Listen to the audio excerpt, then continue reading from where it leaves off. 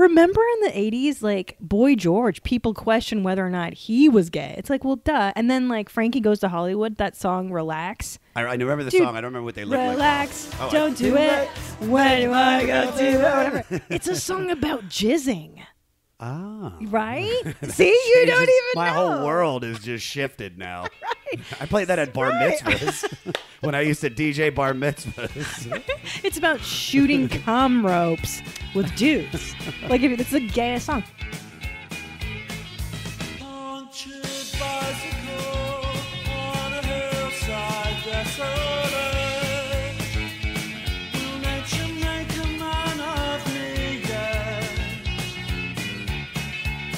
Oh, ha, ha, this charming man. God, this is a good song, dude.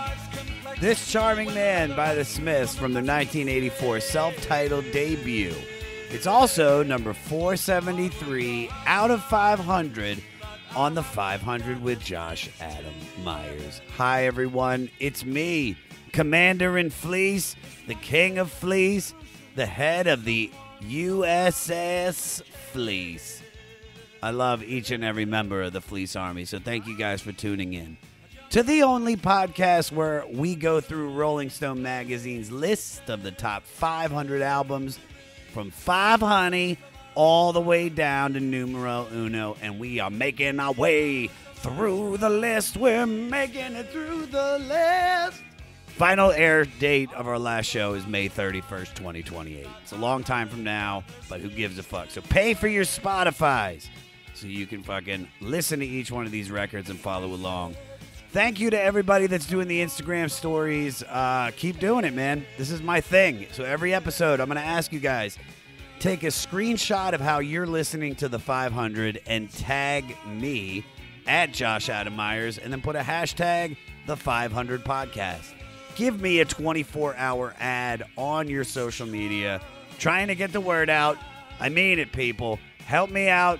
All you got to do, 24 hours on your Instagram stories. Give me that time. Also, the only thing I got to promote right now, I've got a goddamn comedy jam May 13th at the Roxy. I've got Bill Burr, Jeff Ross, Maz Jobrani, Jackie Tone from Glow, and Joe Sib, former 500. Actually, 1, 2, 3. 3 of the people that are on that show have done the 500 and fucking killed it. So if you want to get tickets, go to the Roxy's website. It's going to be insane. We're going to have a great time. Come to the show. Today in music for May 8th.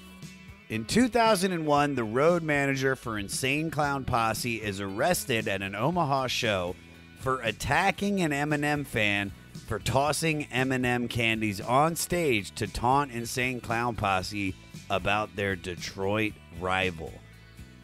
I had no idea they had beef. Eminem had a beef with a lot of people, but I didn't know Insane Clown Posse made it in there. Not even on the same level.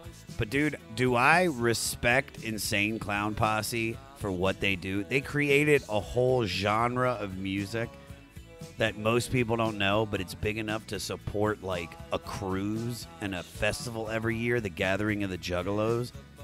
If people are out there and they feel lost, there's a group out there for you that you can build a family with. So find it. You know what I mean? If it's Insane Clown Posse being a fucking juggalo, do it. If it makes you a better person, it makes you feel worthy of yourself. My guest this week is Christina P. You guys know her from the, I don't know if you say the first, but Your Mom's House podcast, which she hosts alongside with her husband, Tom Segura, and her Netflix Hour, Mother Inferior, also her more recent Netflix half hour, The Degenerates. Christina is one of my favorite comedians. I think she's one of my favorite people, too. I just enjoy being around her. She's so funny, and she has such a funny zest for life. To find out she used to be goth when she has this really, like, positive energy, it just blows my mind. Very interesting guest, and when you have an interesting guest, you gotta have an interesting album. To find out about this album, you gotta go to a place called Manchester. Manchester is a major industrial city in northwest England. It's a tough place, man. especially in the early 80s when Margaret Thatcher's Conservative Party ran England with an iron fist. And it was here that one of the most influential bands of the 80s was born. 10 years earlier, glam rock had made fluid sexuality and androgyny permissible. By the early 80s, questionable sexuality and flamboyancy were not in short supply, but there was something new on the horizon. The Smiths formed in Manchester in 1982, anchored by the powerfully solid rhythm section of Andy Rourke on bass and Mike Joyce on drums. Vocalist and lyricist Stephen Patrick Morrissey, who would forever after be known only by his last name, had his roots firmly in the British tradition of dandified, intellectual, fiercely literate humorists like Oscar Wilde and Noel Coward. However, Morrissey offered the pop world something new, an asexual sex symbol who is lovably unlovable. While often standing in the tall shadow of Morrissey, not nearly enough is said about the Smiths' guitarist and main music composer, Johnny Marr. His playing and writing were so accomplished and influential that it's easy to forget that Johnny was 19 when he started the band with Morrissey, Rourke, and Joyce, and only 20 when he recorded this album. Their self-titled album established their iconic sound, tone, and style. And although they were only together for about 5 years and only released 4 studio albums, the Smiths' impact on modern alternative music is immense. It's a big record, guys. And I don't know if you guys feel the same way that I did. Took me a while to get it. But when I did, it was in me. Don't forget to listen to the end of the podcast where we spotlight a new artist that was directly influenced by the Smiths. Also, rate, review, and most importantly, everybody, subscribe to the 500. Follow me at Josh Adam Myers on all social media. Guys, I'm close to 10,000. I want to break 10,000 in the next month, so follow me. Email the podcast at 500podcast@gmail.com. And for all things 500, go to our website, the500podcast.com. Well, nothing left to do but say, here we go! With number 473 out of 500 with the Smiths, the Smiths.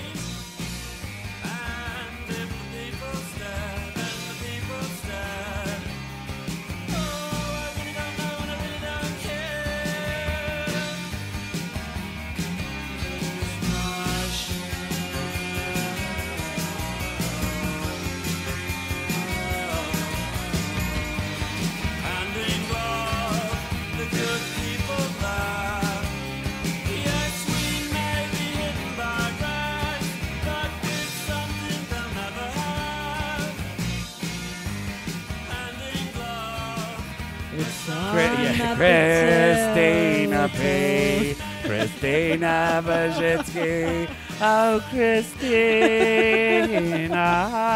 Pazsitzky. Reel around the fountain. Get ready when we find. Wait till I tell you what that shit means. I don't know what it. It's well. Can I tell you something? Please. I'm so excited to finally, because I've been doing like autopsies of all the shit that I liked as a teenager because there was no internet in the 90s. So you just kind of speculated what people's lives were like, what they were talking about, everything was. You've no idea, and now you can just Google it, and I just haven't. So I'm fascinated. Everything is there, hence why I'm doing this. I love it. It's exciting, and it's very exciting. Yeah.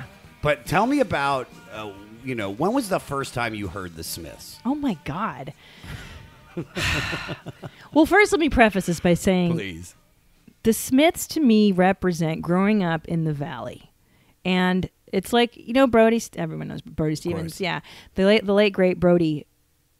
We grew up in the same neighborhood. And in the same even apartment building, except a few years apart.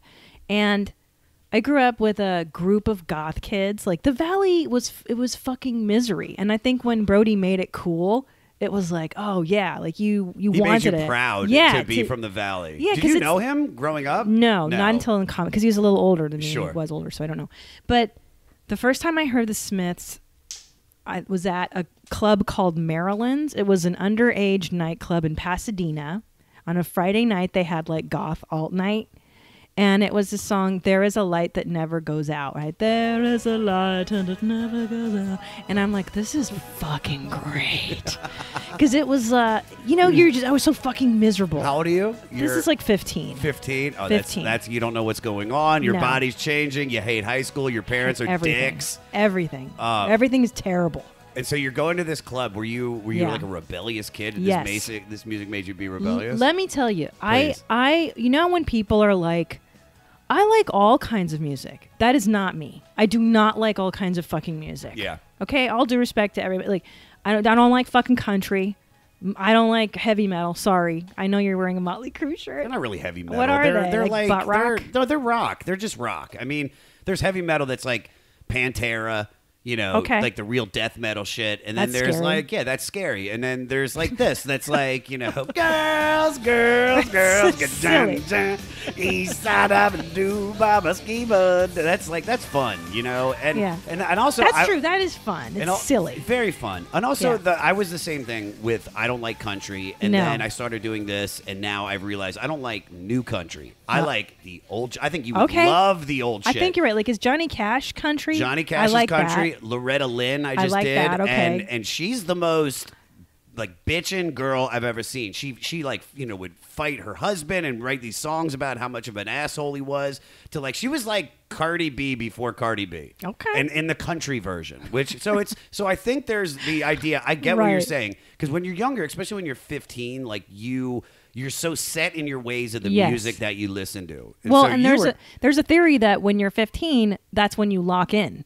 Yes, and that's when I you believe that. get your taste, and now forever. But sorry, what were you going to say? I interrupted you. No, I mean you're 100%. I mean when I was 15, it was grunge music, but there was still the remnants of like, because I had heavy metal when I was a kid, then I had Heavy hip hop metal. when I was in 6th grade. Right. I was like no more Motley Crue. It's all Public Enemy. And then I remember I got Like my rid of, husband loved Public Enemy. great band, but The best, but yeah. I didn't think that you could listen to both types of music. Right. So I was like, no. So I was like, all right, I'm a heavy metal now to hip hop, and then from hip hop it became grunge, and then in high school I started discovering back with hip hop and like Tribe Called Quest and all the other stuff. Yeah. But you were just goth. Well, here's the thing. When I was sick, I grew up listening to Michael Jackson and pop and Cyndi Lauper and all that shit. And then when I was 6 years old, in the backseat of my dad's car, I heard "Rock the Casbah" by the Cars. Don't like it. Rock the Casbah, rock the Casbah. And I was like, I don't know who the sheriff is. I don't know what this shit's about, but I'm gonna get it. I'm gonna put a fucking brick through this. Like I was like, I like alternative music. And Yeah. then back then, growing up in the 80s and 90s, there was such a thing as alternative. So I guess you could say I identify as like an alt girl from the day. Dark. I like punk and new wave. So how did and this- the Smiths? tell me about the the Smiths. Smiths come into play around 15, and I meet my 15-year-old boyfriend at this club, Maryland's, and he's really into the Smiths, right? He's cool. He's got. I'm just gonna Oh. imagine. He's got to be the coolest. He's the fucking coolest. He's the Dark Lord. He's the dark dude. He's got like the black trench coat, the black outfit. He's got like hair covering one eye, the bang. Yeah. And The he's Columbine shooter. He yeah, looked like totally. the Columbine Like, he's shooter. so Okay. fucking hot, like Robert Smith hair. Yeah. And all the goth girls liked him, so he was like the hot goth guy. Okay. And he's fucking into me. And I was yeah. like, bro, what? So we exchanged phone numbers. That's what you used to do back in the 90s. And I call his answering machine, and everybody's like, dude, he likes you. This guy likes you. And on his answering machine is that song, 15 minutes with you. He's like, hey, this is Dark Matter. I'm in really, I'm in the sunken place. Yeah, So, totally in the sunken place. Don't leave a message because I'll never listen to it. totally the sunken place. I just want to love. Totally. And then from that moment on, I was like, this is great. Like, what is this? Who is this? Because I think Morrissey, the first time I heard it, I don't know, do you automatically love it? No, you're kind of like, this guy's voice is weird. Yes. He's kind of an asshole. Yes. Like, he's a narcissist. Keep going, because you're saying everything that I felt for the longest time until literally 2 days ago. Well, yeah, because he's not pleasant and he's not a people pleaser. But to a teenage girl, that's really powerful and really like, oh, you can be an asshole, but you got to be stylish about it. Which he was. You better fucking be smart, and you better back it up with talent and be hot as fuck. And he was all these things. You think he's hot as fuck? I think he's hot. I think, and here's the thing too, is listening to this album again as an adult, because I haven't listened to it forever, I was like, this is like the gayest album. I didn't realize how fucking gay. When I saw you last night, I mean... It's to go through a deep dive on the lyrics of this album and to read it and just wait. I mean, like... I had no idea. Like, Reel Around the Fountain, the title of that that's a term in the gay community when you run your tongue around the tip of someone's penis until they ejaculate. I didn't know that. Yep. And then dude, this is... I went deep into this. Tell me more. I'm done. I want to fuck a man now. That's what I know. I'm... extremely horny and depressed at the same times. Yes. So what you said was so true. My experience with the Smiths was, I remember I was in high school and I had these two friends, Marissa and Courtney Kelly. They were the hip, alt, like, I want to call them indie rock chicks. I went to the 930 Club with them the first time. And they were the like 930 Club. 930 Club is a club in DC. No. It's one of the best rock clubs in the world. It's hands down. You know, I mean, I saw everybody from Old Dirty Bastard there to Radiohead and Alanis Morissette to I saw everybody. 600 seater in DC. And I saw, like, they took me to my first, like, real hip concert, which was Orange 9mm and Korn. And it was like leaving, not going with like a parent and that kind of a concert. Like being cool. And I remember one night they were like, hey, we're going to see Morrissey. Do you want to come? And I was like, no, I'm good. I was like, I think I had something to do. And the next day at school, they were like, we touched him. I can't believe we touched him. And I was like, all right, well, let me check out this guy's music. And I listened to it. I was like, what the fuck is this shit? I was like, this isn't Scott Weiland. I was like, time to take her home. That's a musician. Right. Scott Weiland from Plush or from fucking Stone Temple Pilots. Right. So I never thought he was, like, I never got it.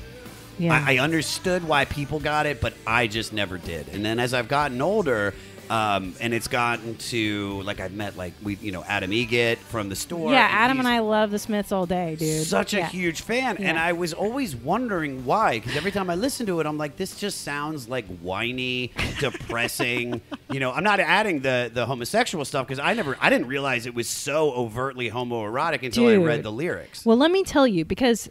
as I said before, no internet, you're 15 years old, and you discover that there's a person out there who's more depressed than you and who's pretty smart, because there's some references that I don't understand what this guy's talking about, but it turned me on to literature, to like Oscar Wilde, to all this stuff that as a teenager, you're like, wow, there's some deep shit. But the point being, the rumor was growing up, because that's where you got your infos from your homies, right? Your goth homies. It wasn't that Morrissey was gay. Morrissey was not gay. The official party line was Morrissey is asexual. Asexual. Asexual. And I believe that's probably what he had to tell people back then to keep his female fan base, or I don't know why. Yeah, it's the Ricky Martin, George Michael. It's the whole George Michael effect. We all fucking knew he was gay. Well, we all knew Ricky Martin was gay. George Michael. Come on. How do we not know? But George Michael, here's the thing, is the Freedom 90 video has some of the most beautiful women in the world, half naked. Right. And he still, even though he had that weird gay guy stubble with the weird gay guy earring and the weird gay guy pompadour, and you can look back at the other stuff when he did with Wham, even when he did Faith, I remember my babysitter was like, she was like, he's so sexy. Like, he is just, oh my God. Like, I've never seen a man wear short shorts like that. The way that he does that. But remember in the 80s, like, Boy George, people question whether or not he was gay. It's like, well, duh. And then, like, Frankie Goes to Hollywood, that song, Relax. I remember the song. I don't remember what they look like. Relax, don't do it. When you want to go do it, whatever. It's a song about jizzing. Ah. Right? See, you don't even know. My whole world is just shifted now. Right. I played that at bar mitzvahs when I used to DJ bar mitzvahs.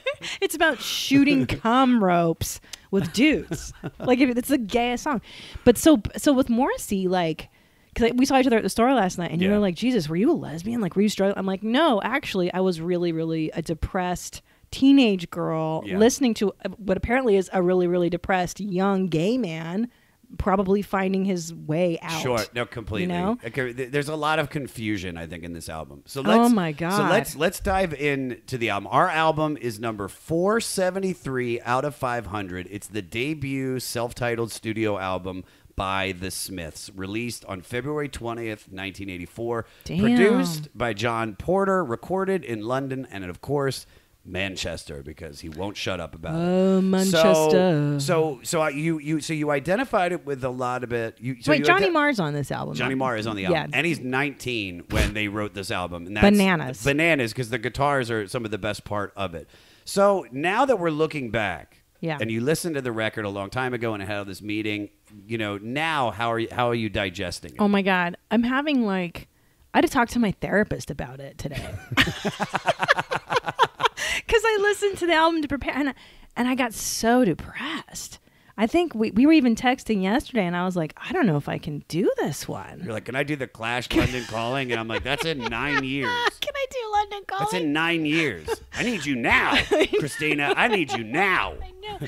Trying to build these numbers. God, I'm trying. So I felt so depressed, and it actually made me really sad to think about how depressed I must have been as a teenage girl. Were you very depressed back then? Exceedingly. Is that why you become goth? Yeah. I thought it was just like you like the style, you like the music, and you identify, you meet other cool people. Like some people get brought into the fold, other people create it where they're like, no, I'm just dark, and then you want to hang out with the dark kid because he's dark. So that's what you were? That's what I was. I finally found a tribe, much like in comedy where you're like, oh, these people are weirdos like me. This is great. Yeah. And so listening to it now, I'm like, man, if my kid was listening to this shit in the dark the way I was, there would be a conversation. There would be some therapy. You know what I mean? So what did you tell your therapist? So fucking bums me out. I was like, I feel sad like I did as a teenager. Like I'm having like all these flashbacks to being, 15 and like just sad all the time and fucking hating being an adolescent and then, I'm a 42-year-old mom now. And I'm like, some of these songs are great, by the way. Like, I'll still rock out to This Charming Man. Yes. I'm fucking down for Still Ill. Like, some of these are jams. It's a great record. Yeah. Don't get me wrong. I had my moment. I think it was yesterday or the day before where I was just like, I'm not getting this. I just don't think it's for me. I was like, I get it, but I'm not getting it. And then I woke up in the morning and A Charming Man was just running through my head. And then I put it on and I started cooking breakfast and Lekka's walking around. I started dancing with the dog and I was like, and then that took me back to, I used to go to this indie rock party in Baltimore called Taxlow. And it was just all the kids that loved the post-punk, but in like 2005. And they would play like Block Party and Franz Ferdinand. And I remember they used to put the Smiths on. I was like, God, I do remember this song. And so it clicked. And listen, I'm not saying I'm a huge Smiths fan, but what I'm saying is I respect it, and I get it. I get why people love this, and I can imagine how heavy that was to be 15 hearing it. Because now I'm hearing it as an adult where I've worked my life out, and I'm not as depressed as I was, so I can handle it. It brings me down a little bit, but it's not killing me. No. But I respect what they're doing, and I can see why it's on this list. But I'm also excited to hear what other music they're going to do because this is their first record. Well, and you also have the magic of Johnny Marr with Morrissey, which is huge. If you're a Morrissey fan, there's like this. There's a thing where there's like, is it the Smiths or Morrissey? Because some people really love it with Johnny Marr, and when they split, it was like a big deal. And I think what's also really fascinating about Morrissey and the Smiths and all this is that the Latin community fucking loves Morrissey. Is that true? Did you know that? Yeah. I feel like I've heard that, but I just don't know if that's true. Dude, it is fucking true. And it started in the 90s because I remember going to Morrissey shows and stuff. Yeah. And you would see like just droves of Latino dudes in like pompadours in the outfit. And you're like, what is this? And we had George Perez on our show, Your Mom's House. And he was saying, he's like, oh no, it's true. There's something romantic about Morrissey, and it's about love and romance, and they just are drawn to him and the drama. That's and like beautiful. I totally get it. No, I totally do get it. He's so arrogant though. So that part kind of now as an adult, I'm like, wow, homie, look at you. Look at you, homie. Well, and it's all said in this record. Like when we get to a song down the road. So let's dive into the record. All right, so the song starts off with Reel Around the Fountain, like I said, is about running your tongue around the tip of someone's penis until they ejaculate. Never knew it. Nor did I. This one took me a minute before it clicked, but when it clicked, I started digging it. Peter, play Morrissey's opening verse. It's time the tale we're told of how you took a child and you made him old.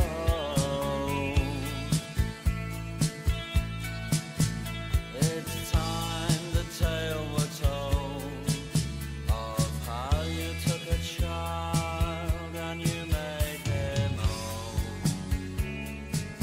You made him old. So I always interpreted that just to mean it's like a loss of virginity.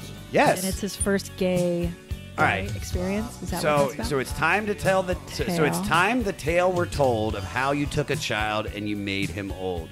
So it's a pretty courageous, first of all, to put their longest song on the album as their opening track on their debut record. Also, this song was incredibly controversial. While the song took some heat when it came out because it was rumored to be about pedophilia. Right. The child part is alarming now. In an interview with Rolling Stone, Morrissey said that it's about, like you said, the loss of innocence, that until one has a physical commitment with another person, there's something childlike about their soul. All right, so let me ask you, when did you feel like you lost your innocence? Weren't you probably not expecting Metaphorical innocence, physical however innocence. you want to take it, yeah. Wow, that's a deep question. Okay, I mean, I've I always want been to a dark know soul. Yeah. what you're thinking. Tell me what's on your mind. Pure energy, right? Who's that one? That's not Duran, right? It's something good. I want to know. Yeah, super lame. Can I tell you? I know the exact moment that I became an adult. It's super weird. Hit me. I was 12 years old. I came home from junior high school. I was a latchkey kid. So was I. Yeah. Deep into The Cure. I started listening to The Cure. I was already wearing black. 7th grade. I come home. Mom's out. I'm alone in the house. I punch out the window. The not put the glass. The screen. Yeah. I take it out. I light a cigarette. We're on the second floor. I'm smoking a cigarette. And I have this realization that I am alone. And I say that to myself. I go, oh, wow, I'm alone. Like I'm metaphorically alone in the world, and I am alone right now. And I just start crying uncontrollably. And I was like, oh, I think I'm an adult now. Like I think I had this existential realization at 12 years old that we're alone in the world kind of thing. Did anything change for you after that? Everything. Like just everything? Everything. What? So tell me how it changed. I was an adult. Look, my family was crazy. I raised myself in a lot of ways. And from that moment on, it was like I had to get out of my house. I had to, make friends on the outside. Yeah. I raised myself. And that's just, I just kind of assumed responsibility for myself. Does that make sense? No, it makes perfect sense. Yeah, I'm like, I'm out, dude. I'm going to get out of here the minute I can kind of thing. I don't even remember the time when I lost When my did you mean like, and sex? Well, all right. Sex is like sexually 16. No, but sexually, I had a lot of experiences where I used to go to this summer camp, Seneca Creek Camp, and I was the coolest kid there. I really was, because I was a medicated ADD, but the Ritalin they gave me made me so wild because it's speed and it didn't do what it was supposed to do. It just made me have more energy. Do you take that now? No, I don't take anything now. Yeah. I don't take anything. I'm boring. So I wish I still had it, because I mean, there's days that it's like, Jesus Christ, man, just like a bump of Ritalin just to clean the house and take Leck out. But I remember I used to go to this camp, and I remember at, I think 12, I felt up a girl and made out with her, and then the next year at 13. I'm talking about like existential, and you're like, I felt up a girl. No. I mean, but I'm talking Josh. then. But the existential. Let me finish this, and then we'll get to my existential. Then I remember at 13, I got a blowjob at that camp at 13. That's really young to get a BJ. And right? I think when it's way too young. And I think when you're talking about being innocent, it's just like looking back at that stuff now, it kind of makes sense that as I think about the first girl I ever had sex with, I don't know her name. It was just some girl I met at Myrtle Beach when I went with my friends down to Beach Week, Right. And it's like looking back, it's like, do I wish I still had that innocence and maybe would have waited and found somebody special? Wait, how old was Myrtle? Myrtle Beach, when I lost my virginity, was 18. Yeah, so with that, right, but that's of age. I mean, that's fine, but also what we're talking about. But I feel as though sexual, to me, having sex with that, because I had sex with my first boyfriend, and we had been together for a whole year before we had done it, and it was special, and I was like, oh yeah, I'm ready for this. Like, it wasn't a big loss because it had been gradual and natural is what I'm trying to say. I mean, do you look back at your sexual experiences and wish that you would have done anything differently? No, I'm actually, of all the things I've fucked up in my life, I feel like I did that right. Yeah. Like I said, a lot of my firsts were with my great boyfriend from high school who loved the Smiths. And he was a sensitive, sweet guy. Aw. So and that's good. Yeah, no, it was ideal. Really. And to this day, we're friends and he's got a family and I have a family and I adore him. I still think he's great. Do you keep in touch with him? Well, like cursory DM on Instagram once every year. Hey man, how's the kid? You know. Remember when we fucked to Friday I'm in Love? Remember we were... And then there's, no, that's... but no, I mean, I do maybe a little... I could have been more promiscuous in college because I grew up in like the AIDS era where everybody was afraid of getting AIDS and I was terrified. Everybody was afraid. Yeah, I should have fucked around more, maybe. A lot of people that don't have those experiences always regret that. So did you bang around a lot? Way too much. Oh, okay. So you're on the other so end. you were asking me if I had a girlfriend. I'm at a point right now in my life where I want to meet somebody special and I want to get married because everything is going well. Like, I mean, like I have money coming in, my career is really taking off, and I'm so happy. And so now I've cut out the random hookups because I don't want to give that energy away. Yeah. And I actually did hook up with a girl while I was in Austin, and I immediately regretted it. Really? And I was just like, because I've done it. I've had random sex before. It's great, but I want to have something more substantial. I want to make love. I know this is so cheesy. I want to make love and not just fuck. Not saying I don't want to fuck, but I want to fuck the person that I make love to. You gotta listen to Smiths, bro. You gotta fucking find your Smiths lady. I want to have 15 minutes with you. That's right. That's what the fuck I want. You gotta get romantic like Morrissey here. Yeah. All right. Guitarist Johnny Moore came up with the song... Marr, I'm sorry. I'm sorry. I'm a new fan. You just offended all the fans listening. Johnny Marr came up with the song's music by trying to remember how to play Jimmy Jones' 1959 R&B hit Handyman, which was later covered by James Taylor. Now, Morrissey was obsessed with the British kitchen sink drama movies, and in particular, A Taste of Honey, which is by a British playwright. Let me see if I can get this right. Sheila Delaney. It's from there that he lifted the line, I dreamt about you last night, and I fell out of bed twice. Yep, Morrissey has said that Delaney was at least 50% of the reason he became a writer. Who were you most influenced by before you developed your own voice? Comedically. However. Oh, so many people. Like Morrissey, I would say is huge, just in terms of learning how to to have an air of like artistry. Yeah. If you're gonna be fucking depressed, be interesting about it. Sure. Be interesting, I think is what you learn. Oh my God, I love Bill Hicks a lot. I like the Dark Lords, man. Bill Hicks. Fucking Bill Hicks, Carlin. Yeah. I loved Roseanne growing up too. She was so great. So fucking amazing. She was so fucking funny, man. Love. I had her comedy album. I forget which one it was, but on the album she was like all done up and she was like laying on a couch, and I had like her and I used to listen to her and Dice Clay like Dice was great. Dice for a 13-year-old boy. Yeah. That's the coolest comedy you've ever heard. Just that all that dirty shit. Yeah. I didn't get into Bill Hicks until later. Oh, I think Bill Hicks bent my noodle the most. And Carlin. Yeah. I was like, dude, this is amazing. Yeah. And then Anthony Bourdain. I read a lot of his books. I liked him. I liked these darks. I liked Joe Strummer a lot too. And I liked Bauhaus. I liked how lyrical they were. I never listened to them. I'm is sorry. there a Bauhaus album on this too? If there is, it's yours. But you've already got The Clash.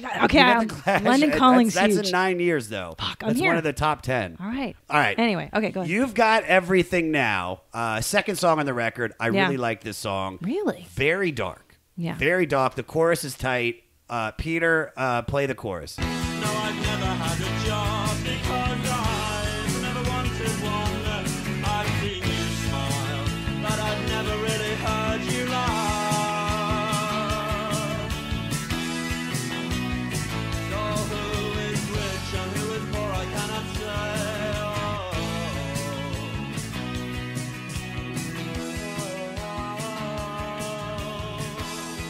So, some sample lyrics from this. This is how dark this is. As merry as the days were long, I was right and you were wrong. Mm-hmm. You are your mother's only son, and you're a desperate one. This is the darkest shit I've ever heard. But I don't want to love her.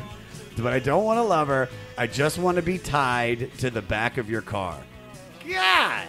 What do they say is going on there?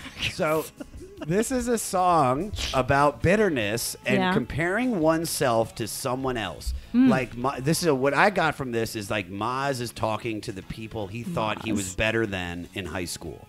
Right. Because he's just everything. It's about, about his job. He's trying to tell them how much smarter he is. It could be about this could be about a lover or maybe a figure of desire that didn't pan out. But in my opinion, this is like Morrissey's, like you were saying, all that shit at the beginning of how he's described as like he's more intellectual and he's more beautiful. And that's, I think, how he probably perceives himself. This is his fuck you song. So is there anybody from That's accurate. I think so. Is there anybody from your past that you would single out as your nemesis? Oh my gosh. My nemesis, dude. How many times in your life do you get a nemesis I know, question? man. Is this Star Trek Generations? Because I didn't have a nemesis. Well, I mean, I guess there's a few high school bitches. Yeah, why? What did they do? Because the Well, follow up to this yeah. is in whose faces would you most like to rub your success? Oh my god, this is so fucking fucked up. No, this is great. This is the album. I'm just using the album. No, I hear you. And also, see, but here's the greatest irony with Morrissey though, which he was always talking about being young and beautiful, and haha, I'm younger and beautiful, beautifuler, prettier than you, and I'm this like hot guy. Fuck you, I've got youth on my side. Yeah. But guess what, bitch? We all get old. Yes, we And do. you look at the Mazur now, and I'm not, no disrespect, like I haven't actually seen him in a while, so I don't know how he's held up. He doesn't look bad. Okay. He looks like a guy that's probably in his 50s that, is relatively stayed in shape, has too much sodium. It was a little bloated. Little bloated, yeah. Yeah, because he had this song that's like, you silly old man. It's called Get Off the Stage, you silly old man, in your misguided trousers with your...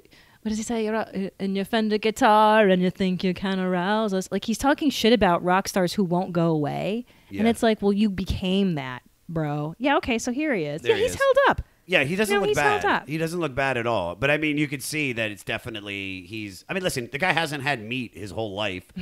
He didn't have sex true. until 2006. That's allegedly. That's allegedly. Right? Alleged. Is that real? No, probably not. I don't have anybody. I got to be honest. I think I did initially when I first got a little bit of success. It was like a double bird to everybody in high school who thought I was a loser or weirdo. And, the cheerleaders that I imagined I had beef with, but they probably didn't fucking care. That's just your ego. It's and you're just completely creating everything. Yeah. And that's just, and what sucks is that, that's just kids being kids. Yeah. That's literally just the cool kids hang out over here. And regardless if they don't say shit to the goth kids, those goth kids immediately think they're shitting on them because they're just sitting in their section with their friends. Yeah. That's what we create. It's silly. I mean, who would you give a big, Man, probably one of my strip club DJ job bosses, like one of the managers. But he actually passed away, so... joke's on him. So joke's on him. Probably should have laid off that sodium. No, what's funny is I was popular because I was funny, and I used comedy as a defense mechanism because I was a smaller guy. I played sports, but I wasn't good enough to be on any of the teams. So I was that, like Angelo Bowers, who as you say, there's the two types of people that become comics. There's the actual class clown and then the guy that made fun of the class clown. Uh-huh. And he was like, I'm the guy that made fun of the class clown. Well, I was friendly with everybody because that's all I wanted was just to be accepted. And I didn't want people making fun of me. I didn't want them to know that, you know, my family was having problems and we were poor. And, you know, it was, so I was just, as far as it came to in high school, it would be nobody from there. If I really could rub any of this in anybody's face, it would be my dad. Right. Yeah, because That's good, and right, actually. right before he died, we had settled everything. It was very like I had started getting my life back together. Like I'd just gotten a bank account again. I mean, it's 2010. I was in bad shape the first few years I moved out here. And so when it came to him getting sick, he had an aneurysm in his heart, and we had a month with him because they saved him in that surgery. So during that month, I remember I went to see him in Philadelphia where he was staying because that's where they went to my mom's high school reunion. My parents lived in Maryland, but it happened in Pennsylvania. And I remember that week that I was there, my dad was just like, I'm really proud of you. Oh, wow. I really love you. You know, I'm sorry if I was hard on you. And he got it all out. So it's not like the real big fuck you, but it's a mixture of like, I would bust his balls if he was alive. And I'd be like, I told you I was going to do this. And I told you I would do something with comedy and with music because he was always like, how can you do both? That's impossible. You have to pick one. So it's not a fuck you, but it's kind of a fuck you. You know what I mean? That's a good Love one. you, Dad. That's a good one. Miserable Lie. Yeah, that's a good one. This is like two songs to me because that's I agree. perfect. Musically, it starts mid-tempo, showcasing Johnny's signature jangly guitars, and then it raves up to a rockabilly tempo. Once again, extremely dark. Peter, play 48 seconds in.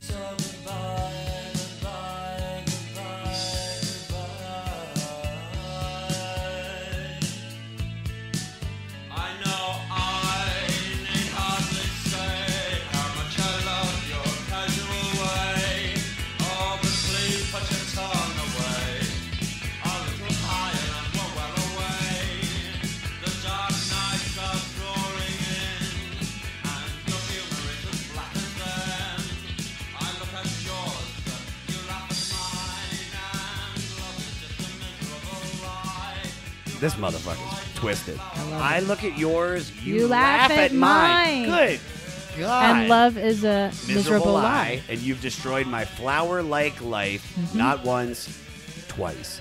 This appears to describe a sexual relationship that didn't work out. Morrissey, like we said, lost his virginity, supposedly, at 13, and described it as not very good. Some people say the song tells a story of a naive country boy corrupted by the lustful ways of a prostitute. And we get that because he mentions Whalley Range in the song, which became a red light district in Manchester. As the song goes on, and we were talking about the Tale of Two Songs, when he starts going into that falsetto, as it's like, I need advice. And he's doing that. That's scary as fuck. He's saying, I need advice. Peter, play a little bit of that. Over Mars, punky guitars hijacking the song. Now, he keeps saying, I need advice. Who always delivers to you the most sobering message in life? Oh, my God. You're good. Thank How do you come up with these? I got two writers. I honestly, this is going to sound really stupid. Howard Stern. Yeah. I fucking listen to Howard Stern every day. And I feel like he's the voice of reason. I feel like I agree with him on so many things. Does it have to be a real life person? Could be however you want to take it.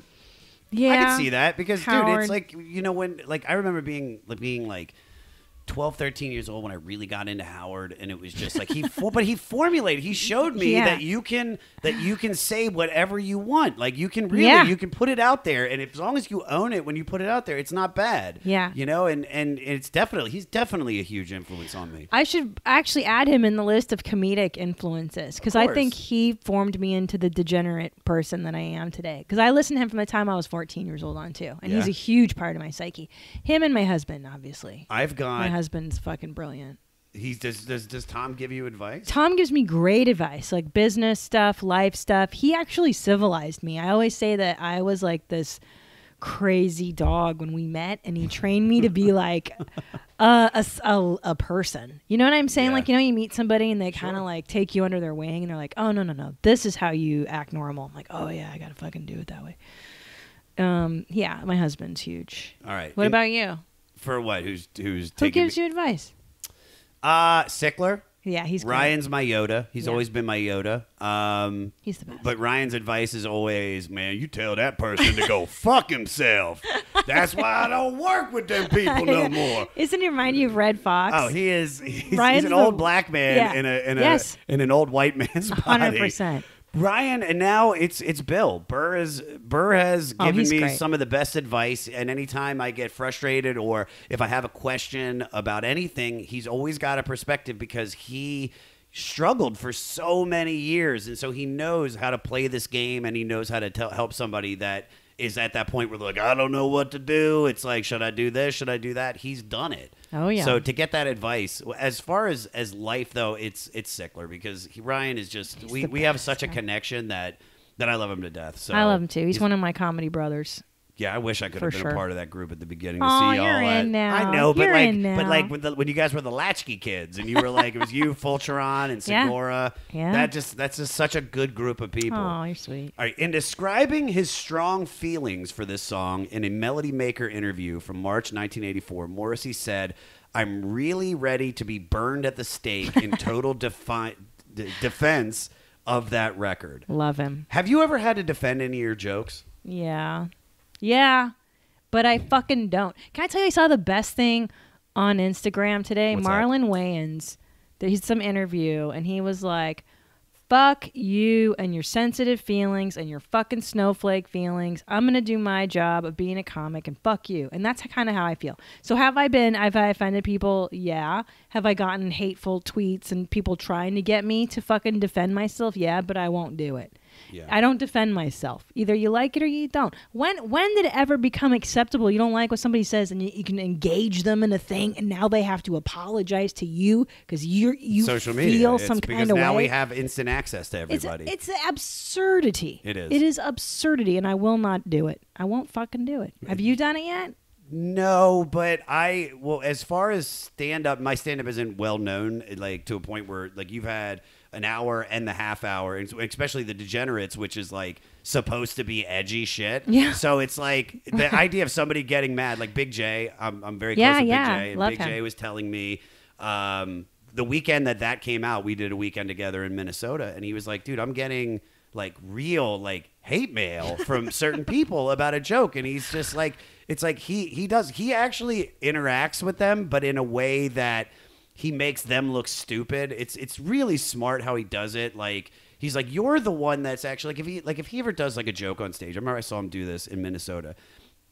He said something about some Asian woman. He goes, I bet you, he's like, do you have a tunnel built between your house and the Cheesecake Factory? Because, he's like with the Vietnam War type shit. Right. And like this crowd starts getting like upset. And he goes, if you guys are upset by that, you're more racist than I am, because that means you actually think that she might have the Ho Chi Minh Trail from her house to the Cheesecake Factory. Yeah. And he's right. It's like he's just making a joke of ridiculousness. Yeah, the idea that you're like, you shouldn't say that. Why? Because she might actually that's what you're putting there. Well, same with Morrissey. Anything he says. I mean, give me a fucking break. No, he's talking about banging dudes. Yeah, Come exactly. on, what do you care? Also, the song is about lies. That's another thing.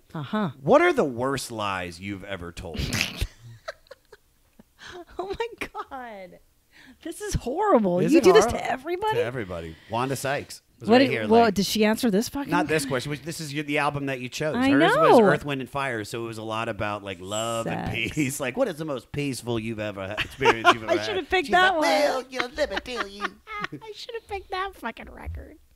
Yeah, what am I doing? Picking the hard ones. God, It's not- this is my this life. is you. This is you. I This is know. I listen, you know. are this beautiful ray of light that entertains so many people, but you still got that dark I do. nougat center. You're dark I do. matter. You smoked clove cigarettes. I did. And you fucking wore, shawls made of black. I did. In the valley summers, man. I fucking represent, bro. In the valley summer. I did. I wore like witch boots and velvet cloaks and I loved it. I'm trying to think. Okay, let me see. I've lied to my parents repeatedly. Yeah. Probably I dropped out of law school. I didn't tell anybody for a minute. That was a good one. Well, let me think. I try not to lie to my husband. I lie about little shit, like minuscule stuff. Yeah. Like well, there's little lies. Like nothing. But those are fine. Like, what am I even lying about? Yeah. Like hold on. Let me think. You tell me yours, and then I'll think of mine. I lied about the first girl I had sex with. I said it was Tammy Musser, and it wasn't. It wasn't Tammy Musser. It was the no name. It was the no name girl. Some no name bitch. Yeah, but Tammy was cool, so she didn't make a big deal about it. She just I guess played around with it. But Tammy was also kind of she was a little Little minx. Little minx, yeah. Thank you for giving me the word. I was like, in my head, I was like, what should I call her? No, dude, I don't know. I lied to my parents. We all lie to our parents, Yeah, I lied. We all. That's the easy one. I'm trying to think of a biggie, like a biggie. But I guess I use my kids to get out of stuff sometimes. But even that's not really a fucking lie. No, that's they just do that's ruin just, your that's life. just taking advantage of the situation. You fucking dude, I can tell. I've been like, Lekka's got diarrhea. I can't leave. Let me think about it because I'm sure there's a whopper I'm forgetting. Well, most parents have to. Oh, go ahead. I've got a good one. Please. In college, it was the last day to add or drop a class. Yeah. And it was my last semester, and I wanted to get the fuck out. I'd already taken a semester off. So I was like a 5-year student. You know what I'm saying? Yeah. I could not fuck around. I was about to fail this class because I just fucking didn't go. This I don't even remember. This is how long ago this is. Anyway, last day to add or drop a class, and I go to my whatever counselor's office. He's not there. And I'm like, fuck it, executive decision. I forged the note that said I could add or drop that class. And I got caught. And I got put on like a disciplinary probation type of thing. Oh, yeah, dude. That's just as bad as cheating. I know, it's bad. That's forgery. Yeah, I know. Fucking Julian Assange over here. Jesus. I don't even know if he forged documents. That was the fun word. But I saw it as a necessary evil. Yes, you had to do it. I had to justify it somehow. You had to do it. See, that kind of shit I would do, like criminal. I would participate. Like my stepdad changed my birth certificate and he made me 1 year older so I could work when I was 14 legally in the state. Like shit like that. I'd be like, yeah, that makes sense to me. It's fine. That's the immigrant in me. That's like, just fucking do it. But that's also, it's not like you're doing anything wrong. You're just working. I got a big lie that I never got in trouble for. I used to call in fake prescriptions for Vicodin all around Los Angeles. That's a good one. Every Rite Aid, every CVS, I used to use. I'm not gonna say the doctor's name, but all you needed don't was say their name. Yeah, because I think it's statute of limitations. I think, but I'm not. But all you needed was the DEA number, and he was like Armenian, so I'd call and I'd be like, "Yes, I'm calling in prescription for," and I'd use like retired baseball players' names, so I'd be like, we get prescription for Ozzie Smith and Oral Hershiser. Like, I got caught once. You got caught, so did you go to jail for that? Didn't go to jail. I remember I What? went. So what happened was I called it in at a pharmacy on the corner of Crescent Heights and Ventura. It was the I know what you're talking about. Valley. Yeah, it's like it's a Walgreens now. Was it? No, it was Crescent Heights. Yeah, so it was Laurel Canyon. And I remember I went in there and I'm waiting in line and I'm waiting and they give the guy the fake name and then he starts ruffling these papers but he keeps staring at me and then eventually and there's like 30 people in line waiting. He goes, "Attention everyone. This man right here called in a fake prescription for Vicodin." He goes, "If I ever see you in here again, I will call the police. So get out of here, Mr. Ricky Henderson." And I was like, all right, man. And then I left and then I went to a different pharmacy and called it in. Oh my God, you were deep in the addiction. I was though. deep. It was the painkillers and stand up worked so perfectly because Really? the first real show I ever had at the Hollywood Improv, I took like 20 Vicodin that day. What? And I was but that was, my tolerance was so high. Yeah. And I was just so numb, but I was like, I wasn't afraid. I was only like 3 months into stand-up, and I was on a show with like Yasser Lester and Byron Bowers and Gerard Carmichael and all the guys I started with that were all more advanced than I was. So painkillers just made me comfortable. So I didn't think about being this young comic. I didn't think about how terrible my material was. I just went up there and had fun and was confident and would kill. And because of that show, every show I did after that, I was like, I'm only funny if I'm high. Yeah, so drugs are good. Drugs, what you're saying. Drugs can be good. Do them. But let me ask you this. So most parents have to lie to their kids. And at some point, you're going to have to lie to your children. Yeah. Do you have any issues with that? Yeah. Well, no, I'm sorry. I have no issues with lying to my children. No, absolutely not. That's stupid. You got to lie. Mom, did you ever do drugs? No, of course not. Drugs are bad. And I'm going to tell them that until they're old enough to understand otherwise. And then you'll be... And then I'll be like, yeah, if I did LSD when I was 15, it was a bad idea. But also, they have everything online. Like you can never lie to them because you and Tom are so honest. I know that it's all there. I remember Ryan said that he's like, because like Ryan's like has his life documented. You have every fart and every weird gay sex guy that you're fucking with or whatever. I get it, but I get it. I think it's just a matter of age, and I think you're going to raise some hip kids anyway. It's gonna, here's the irony: is that I would say that Tom and I, behind closed doors, are very traditional. We're very banal. We're very vanilla. So all the wild stuff comes out on our show and comes out in stand up. So back at home, it's pretty fucking boring. All right, Pretty Girls Make Graves. Aww. I love this song to death. Peter, play the opening to it. Up on the sand, up on the bay,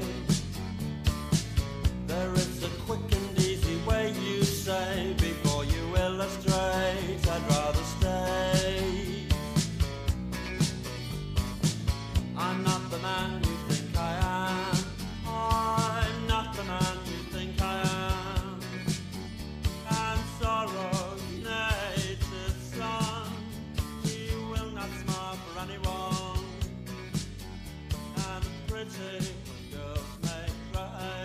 Best line in this, he says, I'm not the man you think I am. Yes. I love the bass in this song.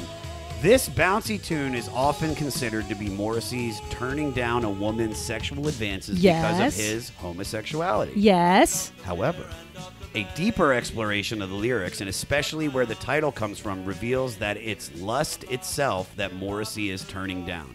Oh. The title is from Jack Kerouac's 1968 novel, The Dharma Bums. Yes. In it, there's a line, I'd also gone through an entire year of celibacy based on my feelings that lust was the direct cause of birth, which was the direct cause of suffering and death. And I had really, no lie, come to a point where I regarded lust as offensive and even cruel. I don't know if Morrissey said that or that's from the book. It sounds like something. I think it's from the book. And then Morrissey kind of co-opted the celibacy thing. Yeah, because then the next line is "Pretty girls makes graves." That's what I'm saying. So I get that. Morrissey celebrated celibacy, whether true or not, contributed to his legend. And I asked you last night, but have you or anybody else questioned your sexuality? Of course, of course. I mean, don't you go through? I think. By the way, so yeah, I'm sorry. I'm kind of blown away by what I just heard about this song, Pretty Girls Make Graves, because I thought this is the one thing I was like, Morrissey's not gay because he wrote about a song where pretty girls make graves and chicks are awesome. And for years, I've interpreted things so differently. Yeah. And you also think about how amazing a lyricist he really is. Oh, yeah. Jesus Christ. I mean, how intricate and complicated and layered the stuff is. And yeah. I don't know. I'm always blown away by people that write music. Like, how the fuck do you write a song and it's all kind of vague and like, oh, I'm thinking about celibacy, but I'm not going to say it. It's like, I don't know. Lyrics are the hardest thing. I've as a person that was in bands and still to this day fucks around with one. Even when we do our comedy songs, it's like I can write the music in 2 seconds. The idea of writing lyrics is hard, man, because you're like, oh, this is cheesy, or this is like, I got to make this rhyme, and so I've started and stopped so many songs. So big ups to anybody that's in a fucking band and has made a fucking album. I mean, that's incredible. And it's particularly Morrissey. I mean, his lyrics are just mind-blowingly good and intricate. Wait, what am I at? Oh, The sexuality. question is about yes, sexuality. of course. Now, I think nowadays they've got so many labels for shit. Like, they label the fuck out of everybody, so you feel more comfortable. Yeah. I went to an all-girls Catholic school, so of course there was a time in the 90s where everybody was either bisexual or lesbian for a minute, and then, I went to school in San Francisco, so, French a couple girls, and that was it. But that's the extent of it. Yeah, it wasn't really like, nah, that's not for me. I No, I tried get it, been there. How about you? How many dudes have you been with? 15, all named Ronaldo. No, I never questioned my sexuality. I'm actually more secure with it. Where it's like, I remember I had friends that were super in high school that were super homophobic. It was just like I remember we once watched the Tommy Lee and Pamela Anderson porno. Remember it? And we're watching it on my downstairs television, and the guys had to block out Tommy Lee's dick because they thought they were gay. They thought that was gay if they looked at another man's penis. Right. And you're like, you got a dick. I got it. It's just a dick. Where how do you jerk off? There's a dick stupid. in there. There's a dick. I was lucky enough that I became a raver at 18 when I started going to raves, and that was where I met homosexuals for the first time and really hung out with them and was like, oh, these guys are awesome. They like to party. They have more drugs and do more drugs than more than anybody. And it just opened me up to it. Now, the idea of have I ever been gay? No. But it's just, gay people are fine. Yeah, the Morrissey's best, fine. dude. Yeah. So let me ask you this. Love Morrissey. What do you think is the most misunderstood thing about you? Oh my God. Ugh. I think, okay, all right. I think people think just because you can say crass shit on stage that you're inherently this crass, vulgar person all the time. Yeah. And that you're not a person. That you're not layered and you have stuff. You have days. Yeah. You know that you get people tweet, you fucking bitch, and you're like, I'm still a person, guys. Does that happen a lot? Yeah, I think you get to a certain place in your career and you get as much love as you do hate, and that's how you know people are paying attention to you. But yeah, I guess that. Just that I may be an a-hole on a podcast or on stage, but that's obviously me turned up. Yeah. Not everybody goes home. Bill Burr's not at home I fucking muffins all the time. No. Or is he? I don't know. No, there's definitely the on-stage persona and the off, but it's how do you process that when people are calling you out about it? Oh, that's their problem. And you just realize that's whatever you're projecting onto me, that's your fucking problem. For sure. Look at the Moss.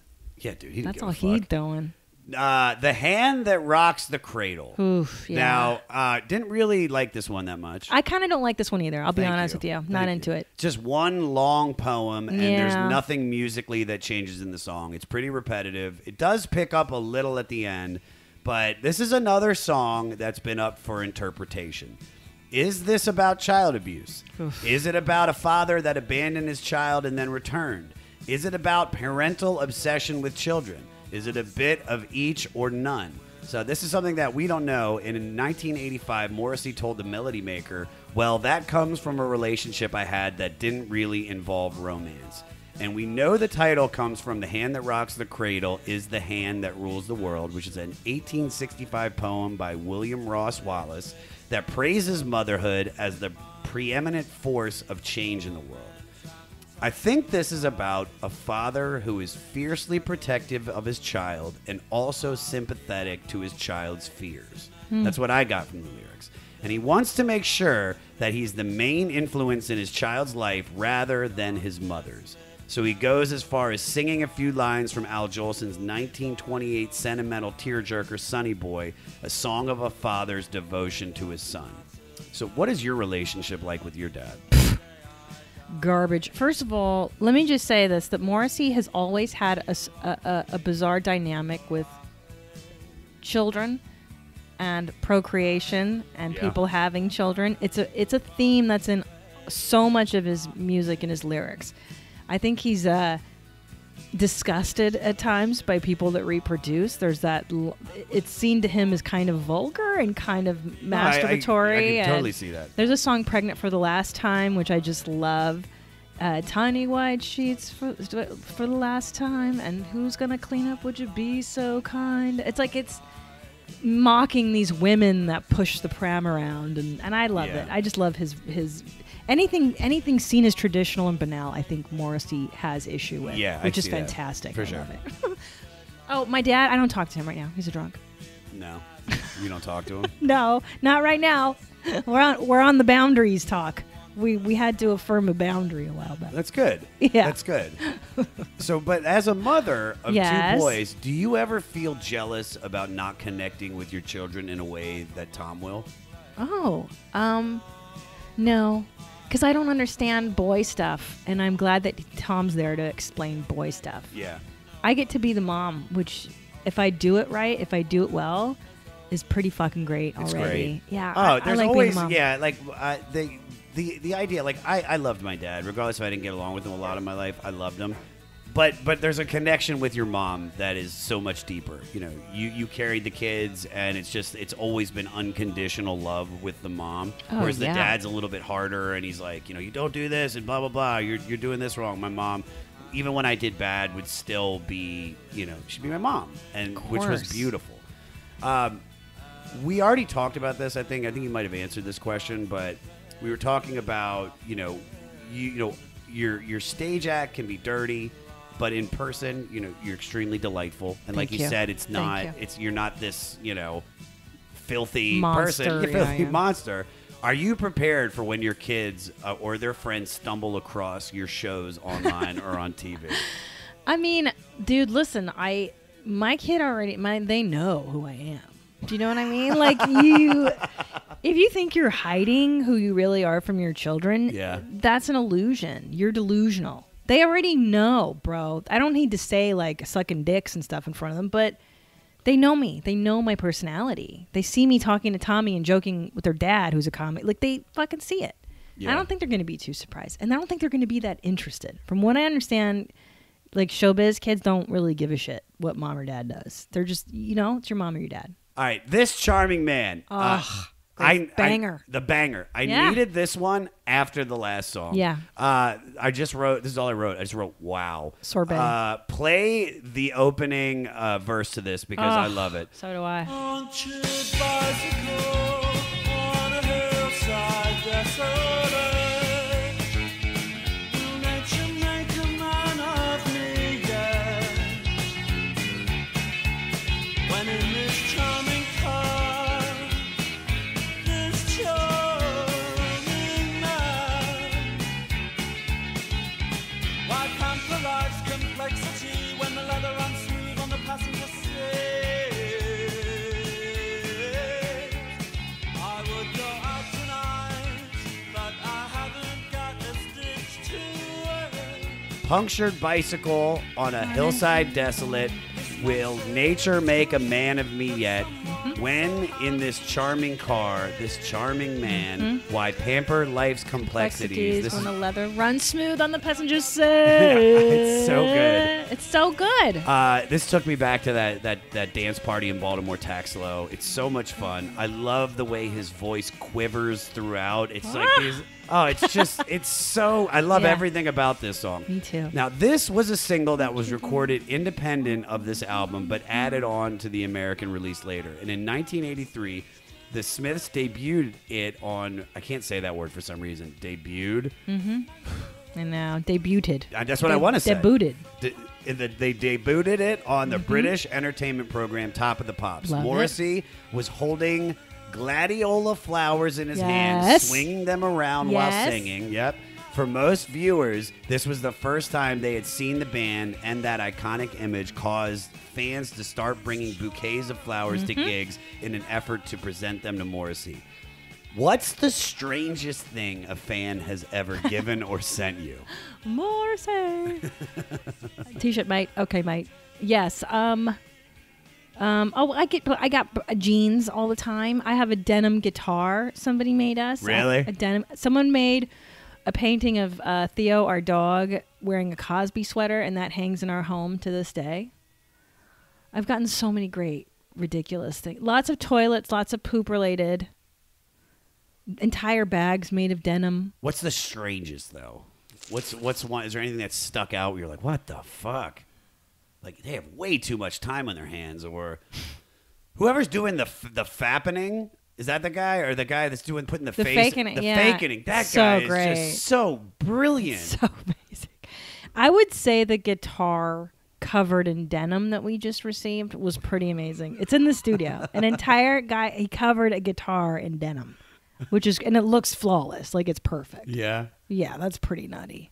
All right. Lyrically, this is about a bike ride that ends with a flat tire on a deserted hill. Then a charming male stranger in a charming car drives by and offers a ride and a flirt and an offer to go out later, which is turned down because the bicyclist doesn't have nice clothes. Now, this is also a metaphor depicting the story of a poor boy coming in contact with the upper class but feels unwelcome due to his lack of material wealth. Basically, class struggle. Big in English. Sorry, in this era, this is a Margaret Thatcher thing. Yeah. I think this is what the next thing is. Morrissey told Undress in 1984 that this latter line was written from personal experience. For years and years and years, I never had a job or any money. Consequently, I never had any clothes whatsoever. I found that on those very rare occasions when I did get invited anywhere, I would constantly sit down and say, good heavens, I couldn't possibly go to this place tonight because I don't have any clothes. I don't feel like I have any shoes. So I'd miss out on all those foul parties. It was really quite a blessing in disguise.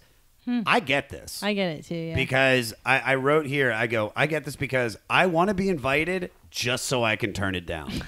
That's why I hate social media, because when I see the party that I didn't get invited to, and I'm like, why didn't they invite me? And then I'm like, I'm sitting on my couch with the dog, I'm not going anywhere. So even if I got the invite, I wouldn't fucking do it. That's true. Morrissey adding some rare silver linings to his dark clouds from this. Now, were you ever poor, or were you ever I remember you grew up from an immigrant family. Yeah, of course. So did you guys have money situations when you were younger? Of course, yeah. We're, immigrant, and then by the 90s, my parents had acquired some stuff. But I grew up lower middle class, as Ryan Sickler would say. Yeah, but also in the San Fernando Valley in the 80s and the 90s. So did you know those pampered Valley girls I did. in their charming cars going to the Galleria? By the way, the best line ever is, what is it? Why ponder life's complexities when the leather runs smooth on the passenger seat? I mean, how fucking brilliant is that? So good. And he sings it. How does he sing it? This is my favorite song on the record. Oh, it's fantastic. This is my favorite song on the record. This is the most accessible one. This is one that if you're going to get somebody into the Smiths, from what I know off this album, this would be, listen to This is the jam. A Charming Man. Yeah. So while you're growing up with those growing up broke. But you're around those pampered people from the Valley. Yes, and that's why I became goth, because I couldn't afford Guess jeans. Guess jeans were the big thing. Remember. Sixth grade, yeah. The triangle. Yeah, the triangle. And Keds, my parents would not buy me Keds. Were Keds good? I don't know if they were good because I never got a pair. I got Pro Wings from Payless. Payless. From Payless Pro Wings. Oh, yeah, dude. I remember them. There was a time, I remember in my high school, because I had some rich kids that went there. The Pro Wings became in. No. For a minute. Yeah, I remember that. That's not cool. It was the ironic, oh, you got new Pro Wings? I remember that 100%. Kangaroos. I used to get those from the pharmacy. But that's what turned me goth, is because I couldn't. It's like that Pretty in Pink thing. If you don't fit in with those girls, you make your own shit. And back then, they didn't have Hot Topic. Goths had to go down to Aardvarks on Melrose or go to the fucking thrift store. Aardvarks. And you had to find vintage shit, and that was my way of being cool. Because So did that spark a fire in you growing around those kids? Yeah, it made me weird. So it turned you more weird, more anti what they were doing. Because they were popular and cool, and I had no friends. I had one friend, Jenny, in 6th grade. Yeah, and I didn't have the cool jeans. I wasn't cool enough to be a cheerleader. I had buck teeth, and I didn't have braces yet, and like I said, I had this one friend, and her sister was goth. Her older sister, Jessica, she listened to Joy Division, and her room was painted black, and I was oh my God. The Cure, and I was like, oh, this is fucking great. I like those kids. And that's when I got locked into it all. I was like, this is for me, because it's an outsider culture. Yeah. I'm not going to get in, so I may as well celebrate. Speaking of you being goth, did you then or do you now look at those things for the silver linings, or do you see the dark clouds? Do you see what I'm saying is, do you Do you now see silver linings, or do you still see dark clouds? I see both. Yeah. I see the fact that I see the futility and the silliness and the existential whatever of stuff. We're all going to die. We're going to be worm meat sooner or later. And at the same time, that is so freeing and liberating. And if you're ever second guessing yourself in life, you're 100%. like, guess what? You're going to fucking die. And you're lucky enough, if you're listening to this podcast, chances are you have enough money to have some kind of a smartphone. Yeah. You're probably in a better part of the world than, say, Calcutta or Afghanistan right now. You're in the right part of the world if you can hear this program. So just that alone, and born in a human incarnation, and if you're lucky, you're healthy and you're good looking and you got some shit going for you. You don't have pro wings? Yeah, I got no pro wings, but that's okay. But you always have to embrace what you do have. And I was a darker fucking spirit, but you parlay that into good stuff, right? For sure. So Johnny Marr was also very jealous of the success of a single, "Walk Out to Winter" by label mates Aztec Camera, and in anticipation of a recorded appearance by DJ John Peel's BBC radio program, composed this song so they could appeal to a wider audience. So because of that other song, he wrote this because they knew. They were like, this other band's getting more shine. We want some shine too. Damn. Have you ever been jealous of any specific person's career? Oh my God. I, for the longest time, was jealous of everybody's career. Everybody? Like, I would say early on, Whitney Cummings. I would be like, man, how does this chick know what she's doing? She needs to fucking teach a seminar on showbiz. I think there's a lot of people I looked at early and I was like, wait, how did they do this? And how did they make that jump? How does that work? And I mean, you get perspective later because you're like, oh, whenever I feel envious of something someone else is doing, that means that that's something I want to do as well. Because if it doesn't aggravate you that someone else has got that thing, you just go, oh, it's not for me. I don't care. Yeah. But if you're fired up, now I see that more, not about that other person. It's more about what I'm ignoring in me that needs to get done kind of shit. Yeah. But yeah, I would say Whitney Cummings totally, because she was like right out of the gate, man, the sitcom. That's all I've specials. heard. That's all I've heard. Because really? By the time I showed up, she was already doing shit. Yeah. And it was like you'd see so many comedians and like, especially like I knew you. I remember the first time I met you at the Downtown Comedy Club. Oh my God, and it's like that you're place. hysterical. And then you laid in the cut, and then it was like over the last like 4 or 5 years where it just really changed. And then it's like, so it's one of those things where the best advice I ever got was after I did New Faces. I remember everybody I went to New Faces with was doing shit. Everybody. Pete Davidson was blowing up. Santino was blowing up. Aparna. Fucking everybody. And I still had a DJ at the strip club. And I was miserable. It's the best. And Gerard Carmichael, who it's funny for him to give me this advice, but it still made so much sense because he was so successful. He was that guy that I was jealous of. We started together, and he was just plucked out and just taken. He's one of those. He's one of the golden children. Yes. But he gave me the best advice. He goes, take your own test. Stop looking at everybody else's test. Take your own test. You know the answers. Just do the work. Study for the exam, and you're gonna ace it. But just 100%. keep doing the work. But it's hard. It's hard when it's like, people are, I'm not saying people are less talented than you, but it's just like, no, but I'm doing everything right. Why aren't I moving up? You know what I mean? It's just, you can feel stuck. Totally. But then you realize this business, there's sometimes not a lot of rhyme or reason to it. And it sometimes can be down to like, who's representing you? What is sellable you're right. at the moment? Hey, guess what? Right now, we need to have one-legged, multicultural, non-binary female comedians. Well, guess what? It's your time. It's your lucky number. Yay! I was recently I was interviewed by the New York Times because they did this article on pregnancy and how there's this thing of female comics now doing specials pregnant.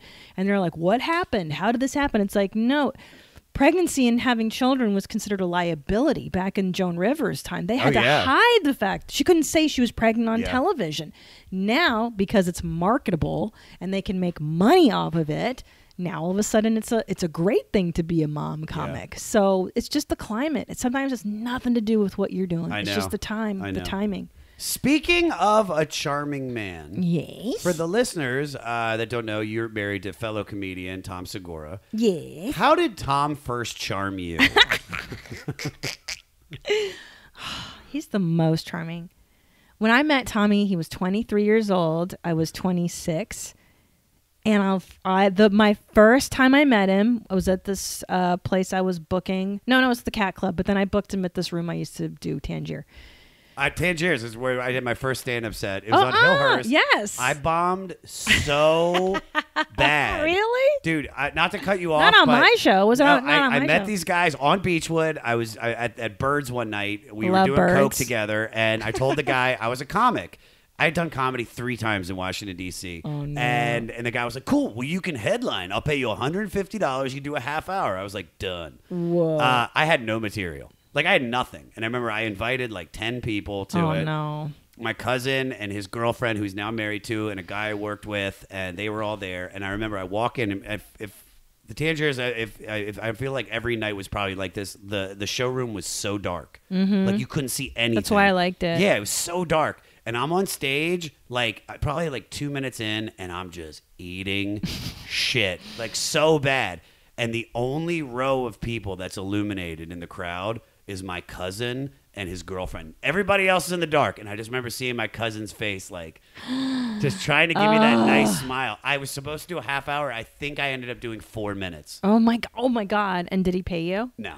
No. No, he He couldn't have. No, I left. Like, there was no time to... You bailed. Could you imagine if I went up to him and I was like, so, Yeah. still 150? I'll take cash if you got it. No fucking way. So back to back to Tom. So you book him on Tangiers. Book him at Tangier because he's like the fucking closer. I mean, Tom Segura, I always say this, was always good at stand-up. Yeah. He's this motherfucker who at 20 years old, first time out of the gate, we all knew he was going to be fantastic. Yeah. He never struggled, Tommy. And I remember he goes, hi, and we were saying hello to each other, and he kissed my cheek. He did that European thing. Yeah. And Hungarians do that too. Like my culture, you do one kiss here and one on the other cheek. And I just remember going, oh, how European of him. It was so foreign. And he was such a gentleman. And he wasn't like the other comics. You know what I mean? He was a grown-ass man at 23. And that was the first time he charmed me. Is the kiss on the cheek. And I was like, oh, he's such a gentleman. Did you guys go out immediately, or was No. it like a courtship? No, we became friends for many years. I was dating this other guy. I broke up with the other guy. And then I had a friend tell Tommy that I liked him. And I was like, you made the move. Yeah. Okay. I was like, go tell Tom Segura to call me. And then, and that's when we started going out. And I knew I would marry him. We were at a backyard party, Danforth, France. I don't know if you remember him. I think it was his party. And he offered me a piece of cheesecake in the backyard, and he was backlit. Like the sun was behind his head, and it created like this halo. And I looked up at Tom, and he looked like Jesus, like sparkling. And I remember going, I think I'm going to marry Tom Segura. Oh. Yeah, and I was 28 years old, and I was like, this is the guy. And I just knew. And we started dating, and that was that. It was on a lock, dude. How long until you guys started farting in front of one another? Oh, that's him. That was like 1 month in. He put my hand in his crotch and he farted on my hand. And I was like, this is it. This is love, bro. Is this love that I'm feeling? Is this the love? Still ill. I like it. All Jam. This kind of reminds me of The Hand That Rocks a Cradle a little bit. Oh. Because nothing really changes in the entire song once I like again. it. Play the intro, Peter.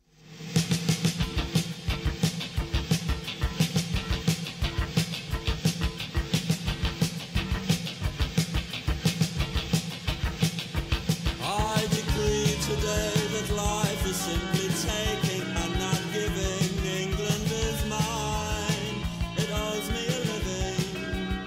But ask me why and I'll spit in your eye.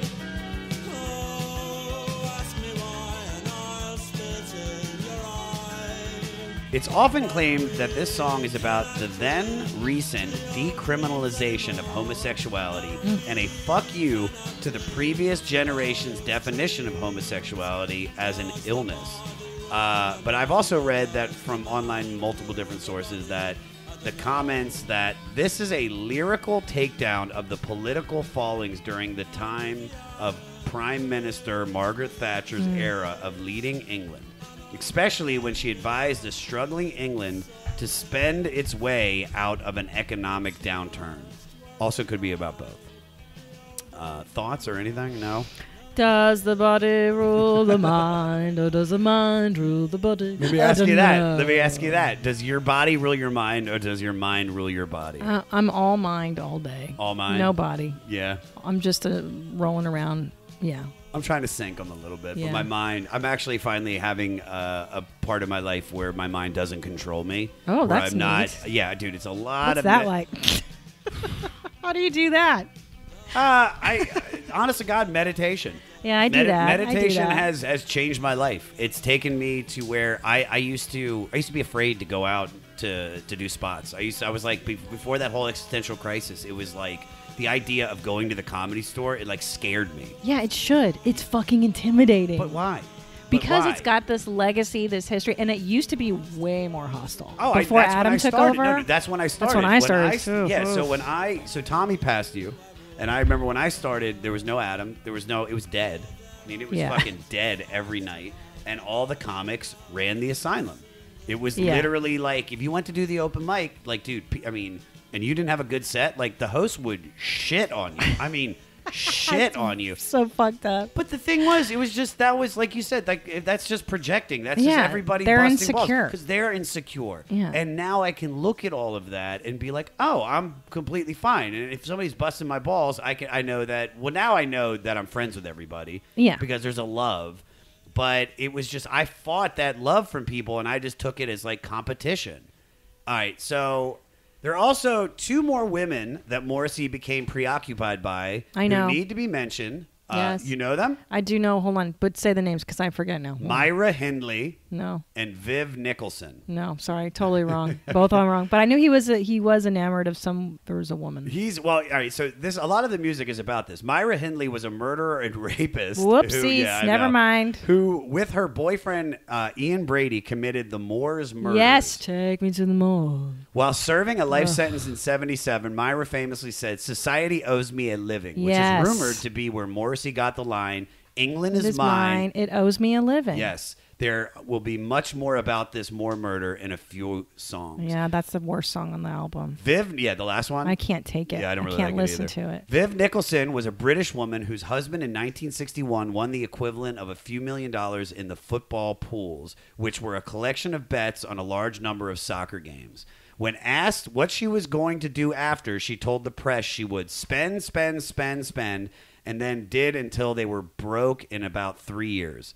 Her addiction to consumerism is echoed in this Thatcher-era song, as is an image she described in her autobiography that referred to her kissing under an iron bridge until she got sore lips. Viv's pictures are also on several of the Smiths' record covers. Oh, that's her? Yeah. So the follow-up questions are, what are your obsessions? Oh my God, I have so many. What are they? Wow, how much time do you got? I mean, I'm obsessed. Okay, my husband would say I'm obsessed with Howard. I listen to Howard Stern every day. Yeah. I'm obsessed with that. I won't even call that so much an obsession. That's just like Howard Stern is like matzo ball soup. It's just comfort food. You know what I mean? It's like you wake up in the morning, you have your cup of coffee, you're diddling with the kids. You're like, you go over there, you eat this, and then you have Howard playing, and it just takes you back to that kid that was listening to him a long time ago. It's just consistency. He's my and I have to listen to him every day. Yeah. And know what's going on in that world. Right now I'm obsessed with this. Is Gary still bucktooth? Perfect. Yeah. Okay. Oh, thank God. Just got to make sure. Yeah. Crazy midget man, he's there. Oh, I God. love it. It's so comforting. Beetlejuice still batshit crazy? Perfect. I love it. Right now I'm obsessed with TikTok, that app where people put music to, it's like a Vine but with music. It's so dumb. I get obsessed with that. Is that the singing app? Yeah. Is that so you listen to the song and you sing to it? Yeah. I love it. I'm really into that. I'm obsessed. I am obsessed with The Clash right now because there is this podcast on Spotify. Yes. that Chuck D is narrating. I know. I've listened to the first part of it. It's great. It's fucking, and I'm obsessed with that right now. It's blowing my mind. So your obsessions are more with okay. Apps? I'll tell you what else I'm into. I get obsessed with movies. I get looped on. For instance, there's a room in my house that's an homage to the Royal Tenenbaums. I actually got similar wallpaper to the one Margot Tenenbaum has in her room in that movie. Like I get obsessed with that. I go down deep rabbit holes intellectually for a while. Yeah. Yeah. On different books and different people and things. Yeah. So to follow up with this about the British woman and her husband, oh my God. How are you with money? Oh, I have like poor person's mentality. I'm afraid of it. I try not. I don't like. I'll put it this way. Yeah. We actually have money now, and my idea of like a blowout spending spree is going down to Michael's Arts and Crafts. And I'm like, I'm gonna spend whatever I want, and that may be like $100, and I feel like a fucking millionaire. What's the most extravagant thing that you've ever bought? That's what I'm fucking telling you. Like for Christmas, Come on, there's got to be something, dude. I went to Michael's and I bought like $300 worth of Christmas ornaments, and I was like, this is crazy. You know what's funny is that I was, I've seen your husband's cars, and then I saw yours, and I was like, well, that's great. It's a great car. I know. I wasn't expecting it. I was expecting more on the Tom side, but no, because he goes, what do you want for our lease is up? We had a Mercedes, and I go, I just want like a regular. I just want like a Jeep. I don't want a nice car. I don't need it. What for? You don't. Who am I impressing? Well, that's the thing. I don't fucking care. That's the thing is that like I just came to that realization with money where when I first started getting money back in 2017, all I wanted to do was buy things to impress people. Right. Like I got a nice car, I bought a nice watch, I did all this shit, and it's like, I mean, I had that kind of money, but at the same time, it wasn't making me happy. It was just the idea of it to see somebody go, oh, is that, that's a brand new Lexus. Like that, right. That made me feel good. And now when I went through that whole crisis, I realized that I don't want anything extravagant anymore. I just want my time. Time is everything. Everything. And I'll tell you what I like about money. You want to have enough money where you don't think about money. Yes. That to me is the joy of money. Yeah. Truly. And I don't poo-poo material things. I think Tommy loves cars. That's his thing. It's his thing. And if he can afford it, let him fucking have it. But for me, it doesn't bring me joy. He is doing 50 dates. I mean, you're like, you better do some more dates, Tom. Better announce some more. It's not me driving that train. I'm like, I'm happy with what we got, bro. I got some dates. Don't worry. Yeah. But I got Jeep dates. Yeah, I don't fucking need it. Yeah. I got Michael's Arts and Crafts dates. Yes, Payless. Come on now. Hand in glove. Oh, I like this one. Great song. Yeah. Great song. Musically, the song reminds me of a sped up version of Shiny Happy People by REM. That's all I heard. Peter, play the intro. You're terrible.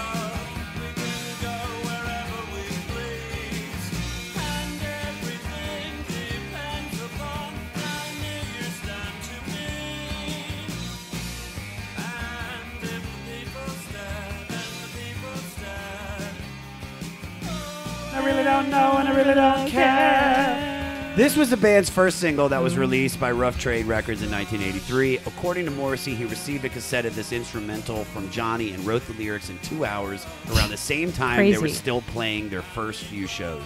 He said about it was complete loneliness, and it was important to me that there'd be something searingly poetic about it in a lyrical sense and yet jubilant at the same time. The first time we hear this phrase is at the end of Pretty Girls Makes Graves. And I think this yeah, he says it in that song first. Exactly, yeah. Yeah. So I think this is a great love song that just screams teenage rebellion and shared disgust with the rest of the world. Yes. But it's beautiful. What is the most romantic thing that's ever happened to you? Aww. I'll tell you what. Okay. My Cheesecake. husband, cheesecake, porno, butt sex. My husband, for a birthday a surprise, flew in my best friend.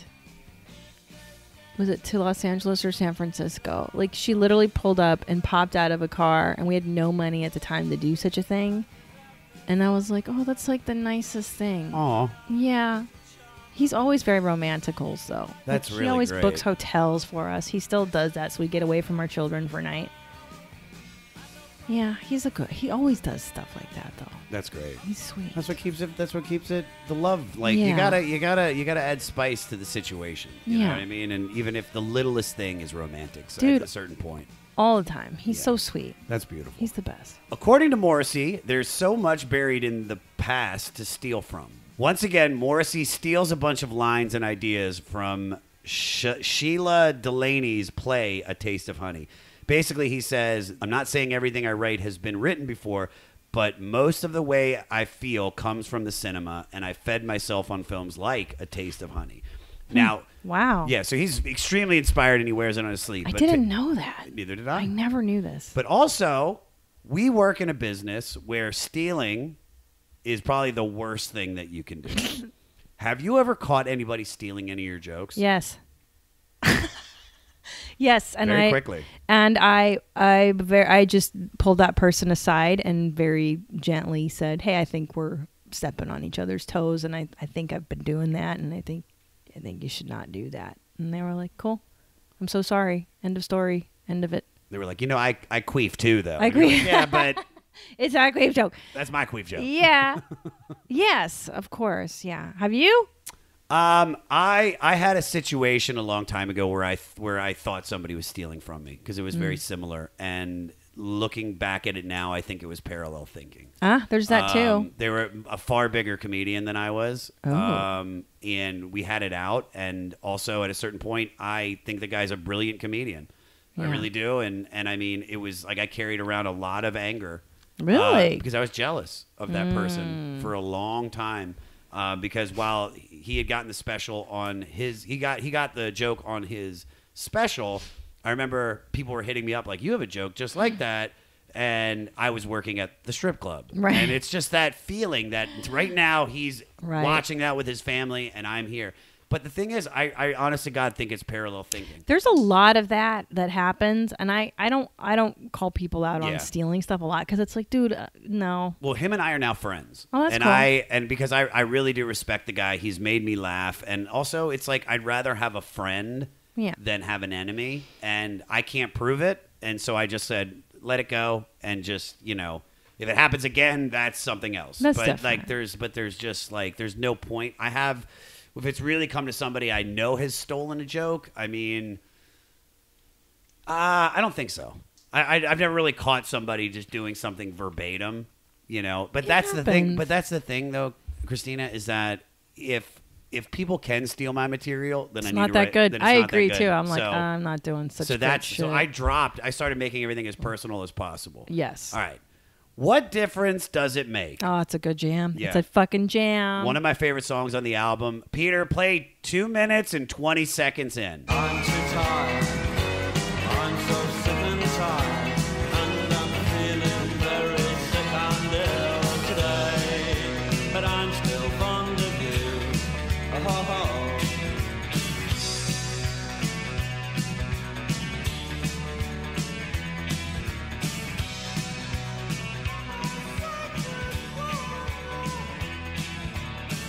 This is the first single from the album, and Morrissey has said that he doesn't really like the lyrics at all. What? Yeah, he even criticized them by saying they sounded like something written by Duran Duran's Simon Le Bon. I love so. He's great.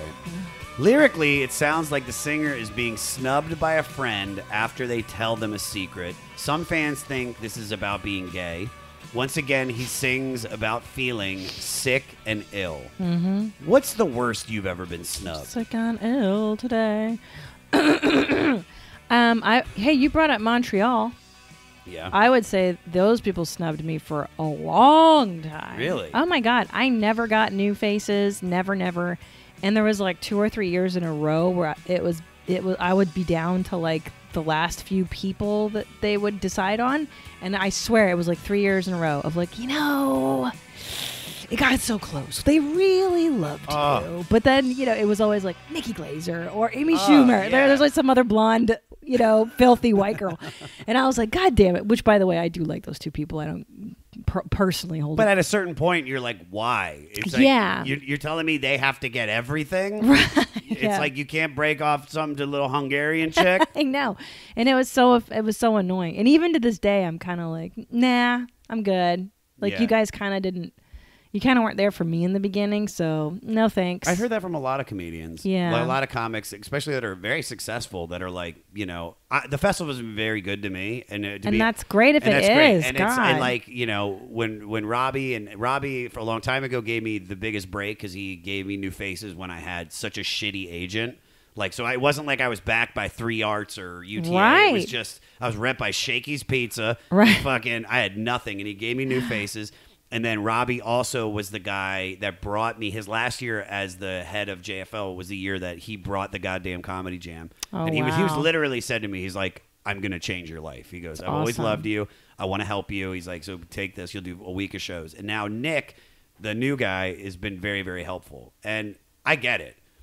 I feel there's some clubs out here that I feel snubbed by. But at the same time, it just makes me work harder. So any no I get, is just fuel. Well, and just so you know, eventually they all come around, and then they'll come sniffing. Oh, they're probably on your motherfucking ass, girl.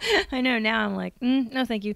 But in Robbie Pra's defense, he's the guy over at Netflix who gave me the green light on Mother, Inferior, and The Degenerates. So it's like, I have him to thank for me being on Netflix. So it worked out. Thank you, Robbie Pra. So it worked out. It worked out just great. It's like the idea, like there's a lot of people that wanted New Faces, never got it. And the thing is, it's not even remotely close to what it once was. Right, yes, where it's like you get it and it changes your life. Now it's just another stepping stone. It's in it all. Listen, man, the best thing about show business, and especially today, or because of the internet, if you don't get in on the front door, there's a window, there's a latch, there's a fucking keyhole, there's a peephole, there's a way in. Create a podcast. Hell yes. Just create. Oh, and there's one piece of shit garbage person, Kansas City, Stanford and Sons. Yeah. Craig Glazier told me, I was on Chelsea lately, and I was harassing him for a week.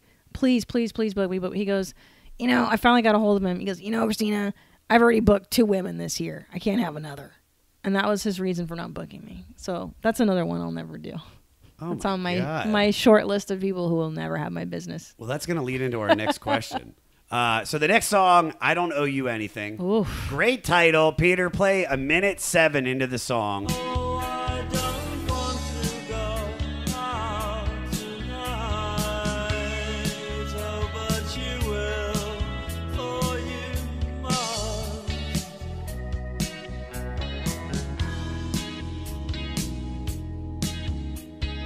I don't owe you anything, no. But you owe me something. Repay me now. This is probably one of my favorite parts on the whole album.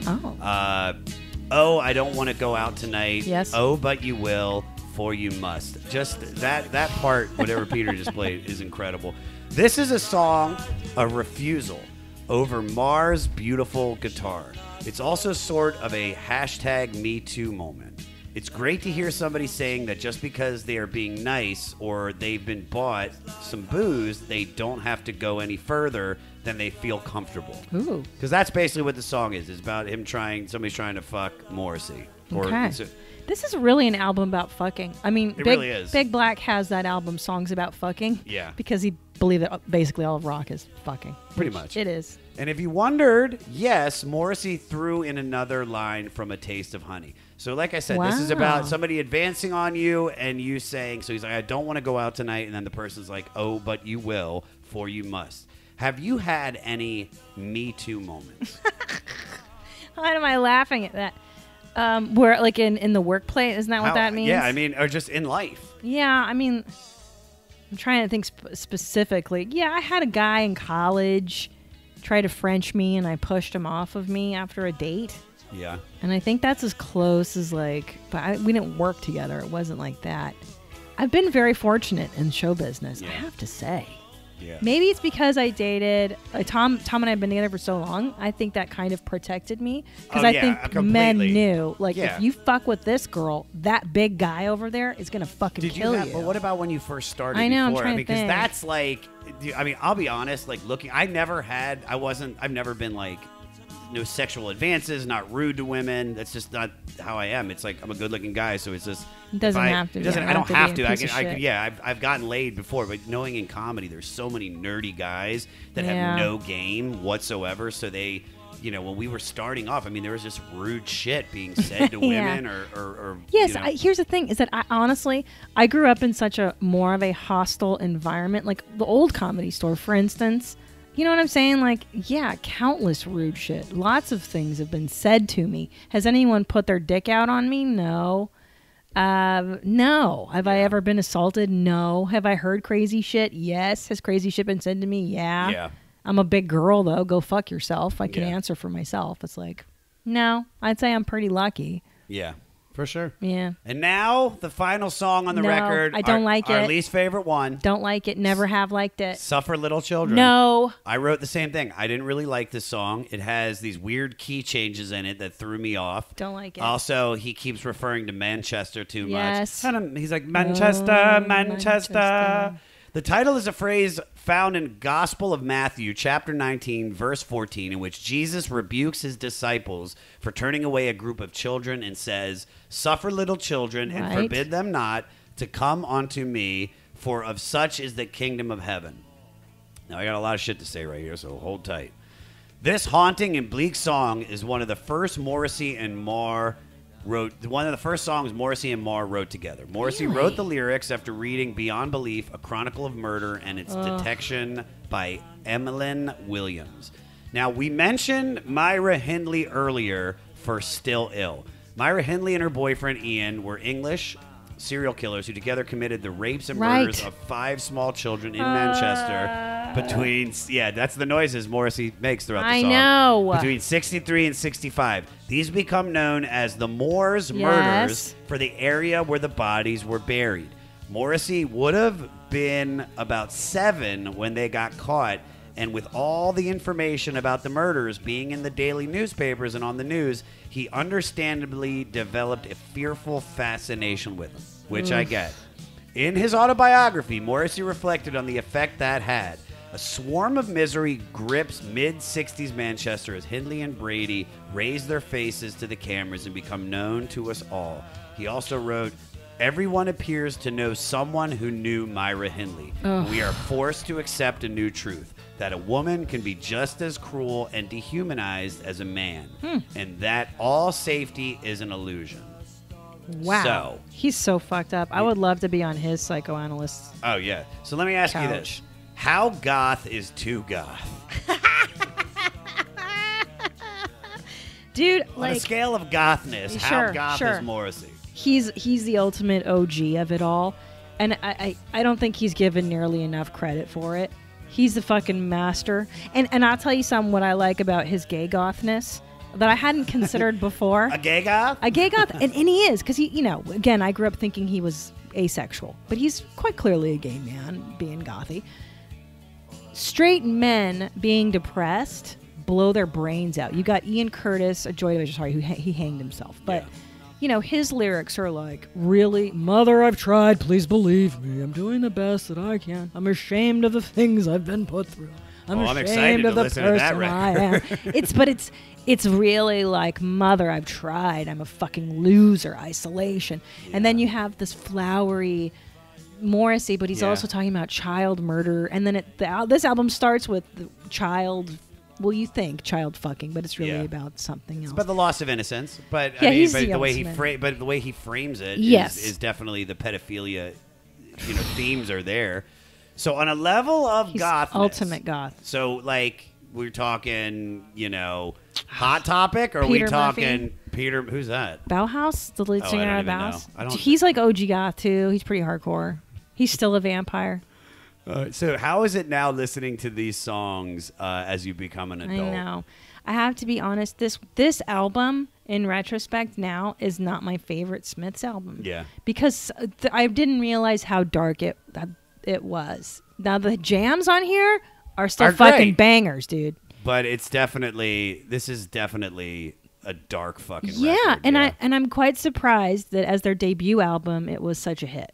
I gotta tell you, because it's pretty grim compared to the other ones. Listen, I'm glad I'm putting this one to rest. Like, I'm glad I'm moving on to George Michael Faith. Oh my God. Literally after this. Okay, well, I'm coming back for London Calling, and we'll do a peppier episode. Perfect. Can you do a couple facts? Do you have a couple minutes? Yeah, for sure.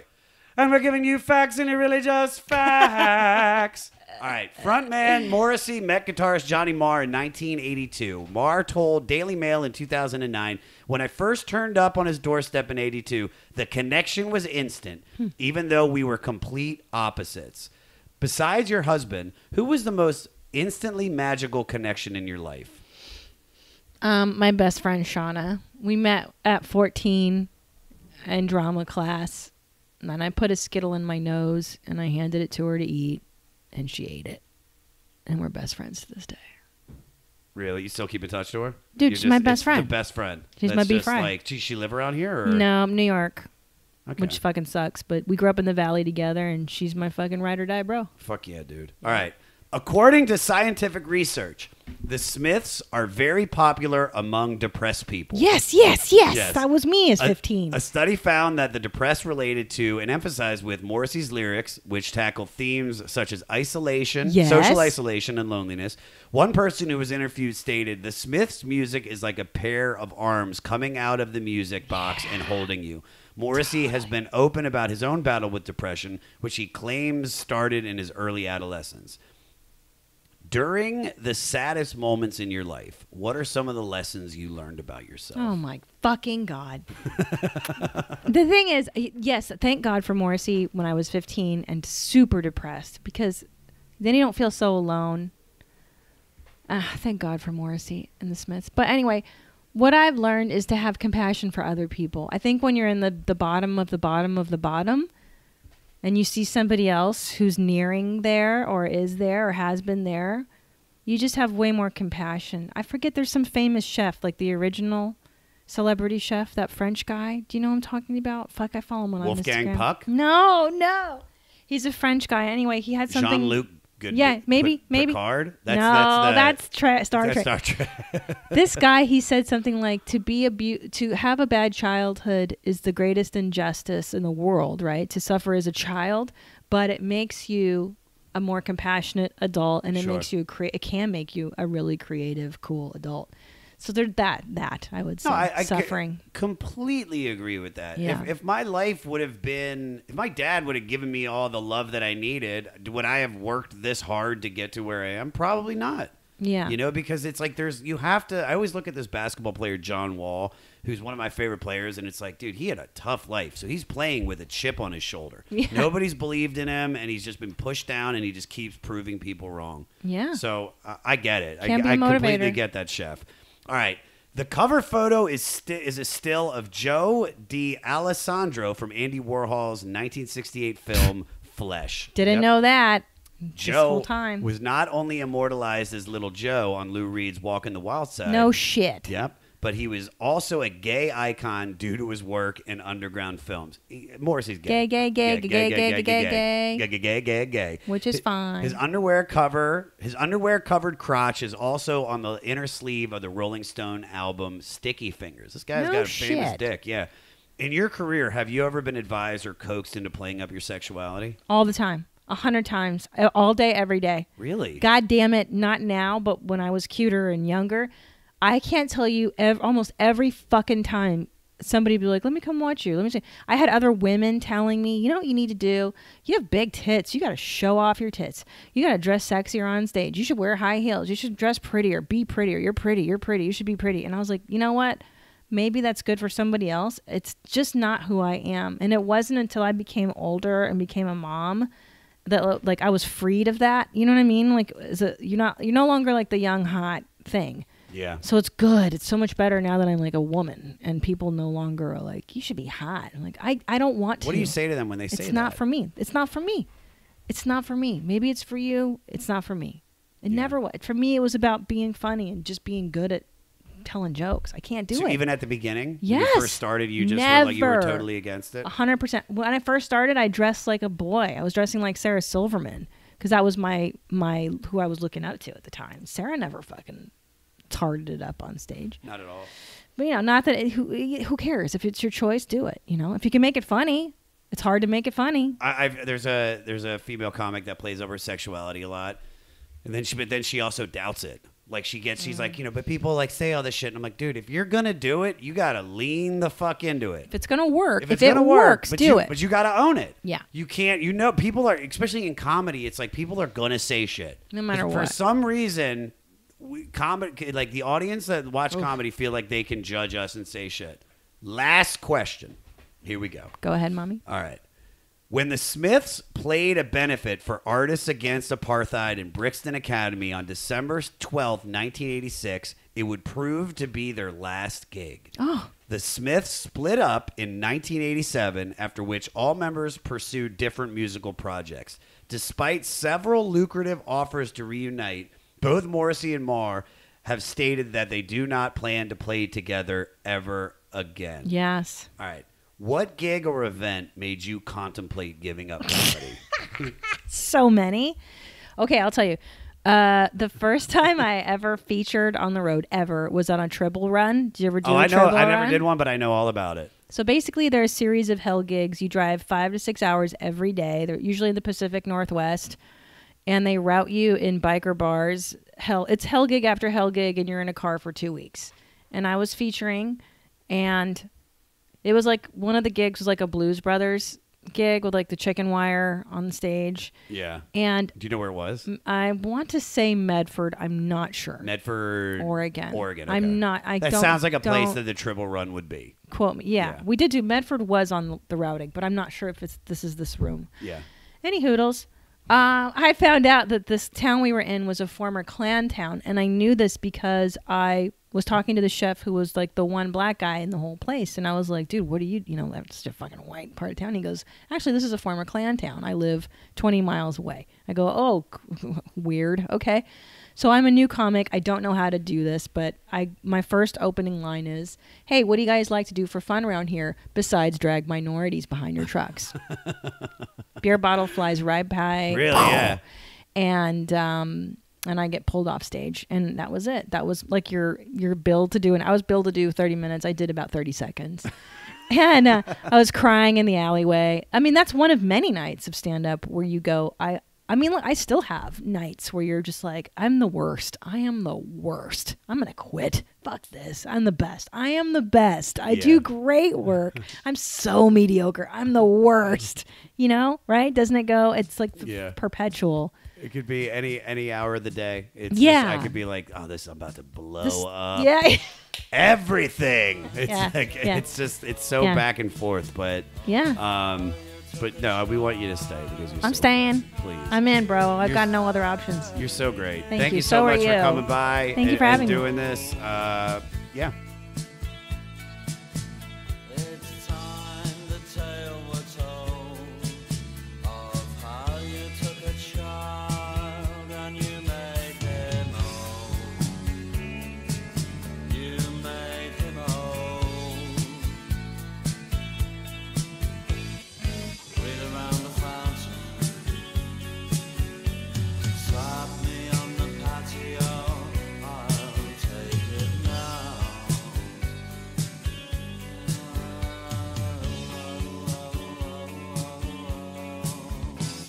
What a good episode. What a good. Christina P, ladies and gentlemen. For all things Christina, go to her website, ChristinaPOnline.com. Follow her at Christina P on Twitter and the Christina P on the Gram and Facebook. Don't forget, guys, check out her hour special, Mother Inferior, on Netflix. Also, watch her half hour on Netflix, The Degenerates. You can also see her live on Christina P's Ride or Die Tour May 10th and 11th in Tempe, Arizona, and June 20th through the 22nd in my hometown of Washington, D.C. Also, listen to her podcast. Your Mom's House is phenomenal. Her and her husband, Tom, are hysterical comedians. Check it out on any platform. They just formed their own network. You can also hear Ryan Sickler's Honeydew podcast, which is taped out of Your Mom's House studios each week. So listen to the podcast, guys. I'm also going to be posting her mixtape track listing link. And for all things 500, go to the500podcast.com. That's where you find the mixtapes that Every Comic makes for you. That's where you find the blog. So if you guys want to have your word heard by all the rest of the Fleece Army, you got to send in your blog post, guys. Follow my writer, Morty, at DJ Morty Coyle on all social media. Also, check out him and his daughter singing songs in their car, and it's called B and Daddy Cartoons. It's on Instagram. It's adorable. Also, listen to his podcast, Yid Nation. Now, we just listened to the Smiths from 1984. Now, here's an artist that is directly influenced by this album. From Sweden and Minnesota, we have Flora Cash and their new song, They Own This Town. It's a great song, guys. And if you're in a band and we're directly influenced by one of these albums or artists that we are playing on the 500 and you want your song featured at the end of the 500, send your song to 500podcast@gmail.com. Make sure you put the album and the artist that influenced you in the subject line. Send me your music. I'll play it. Just fucking be good. I'm trying to help people out. Send in your music. Next week is George Michael week with his 1987 masterpiece, Faith. So y'all got some homework to do. King of Fleece is out. Stay fleecy, Fleece Army.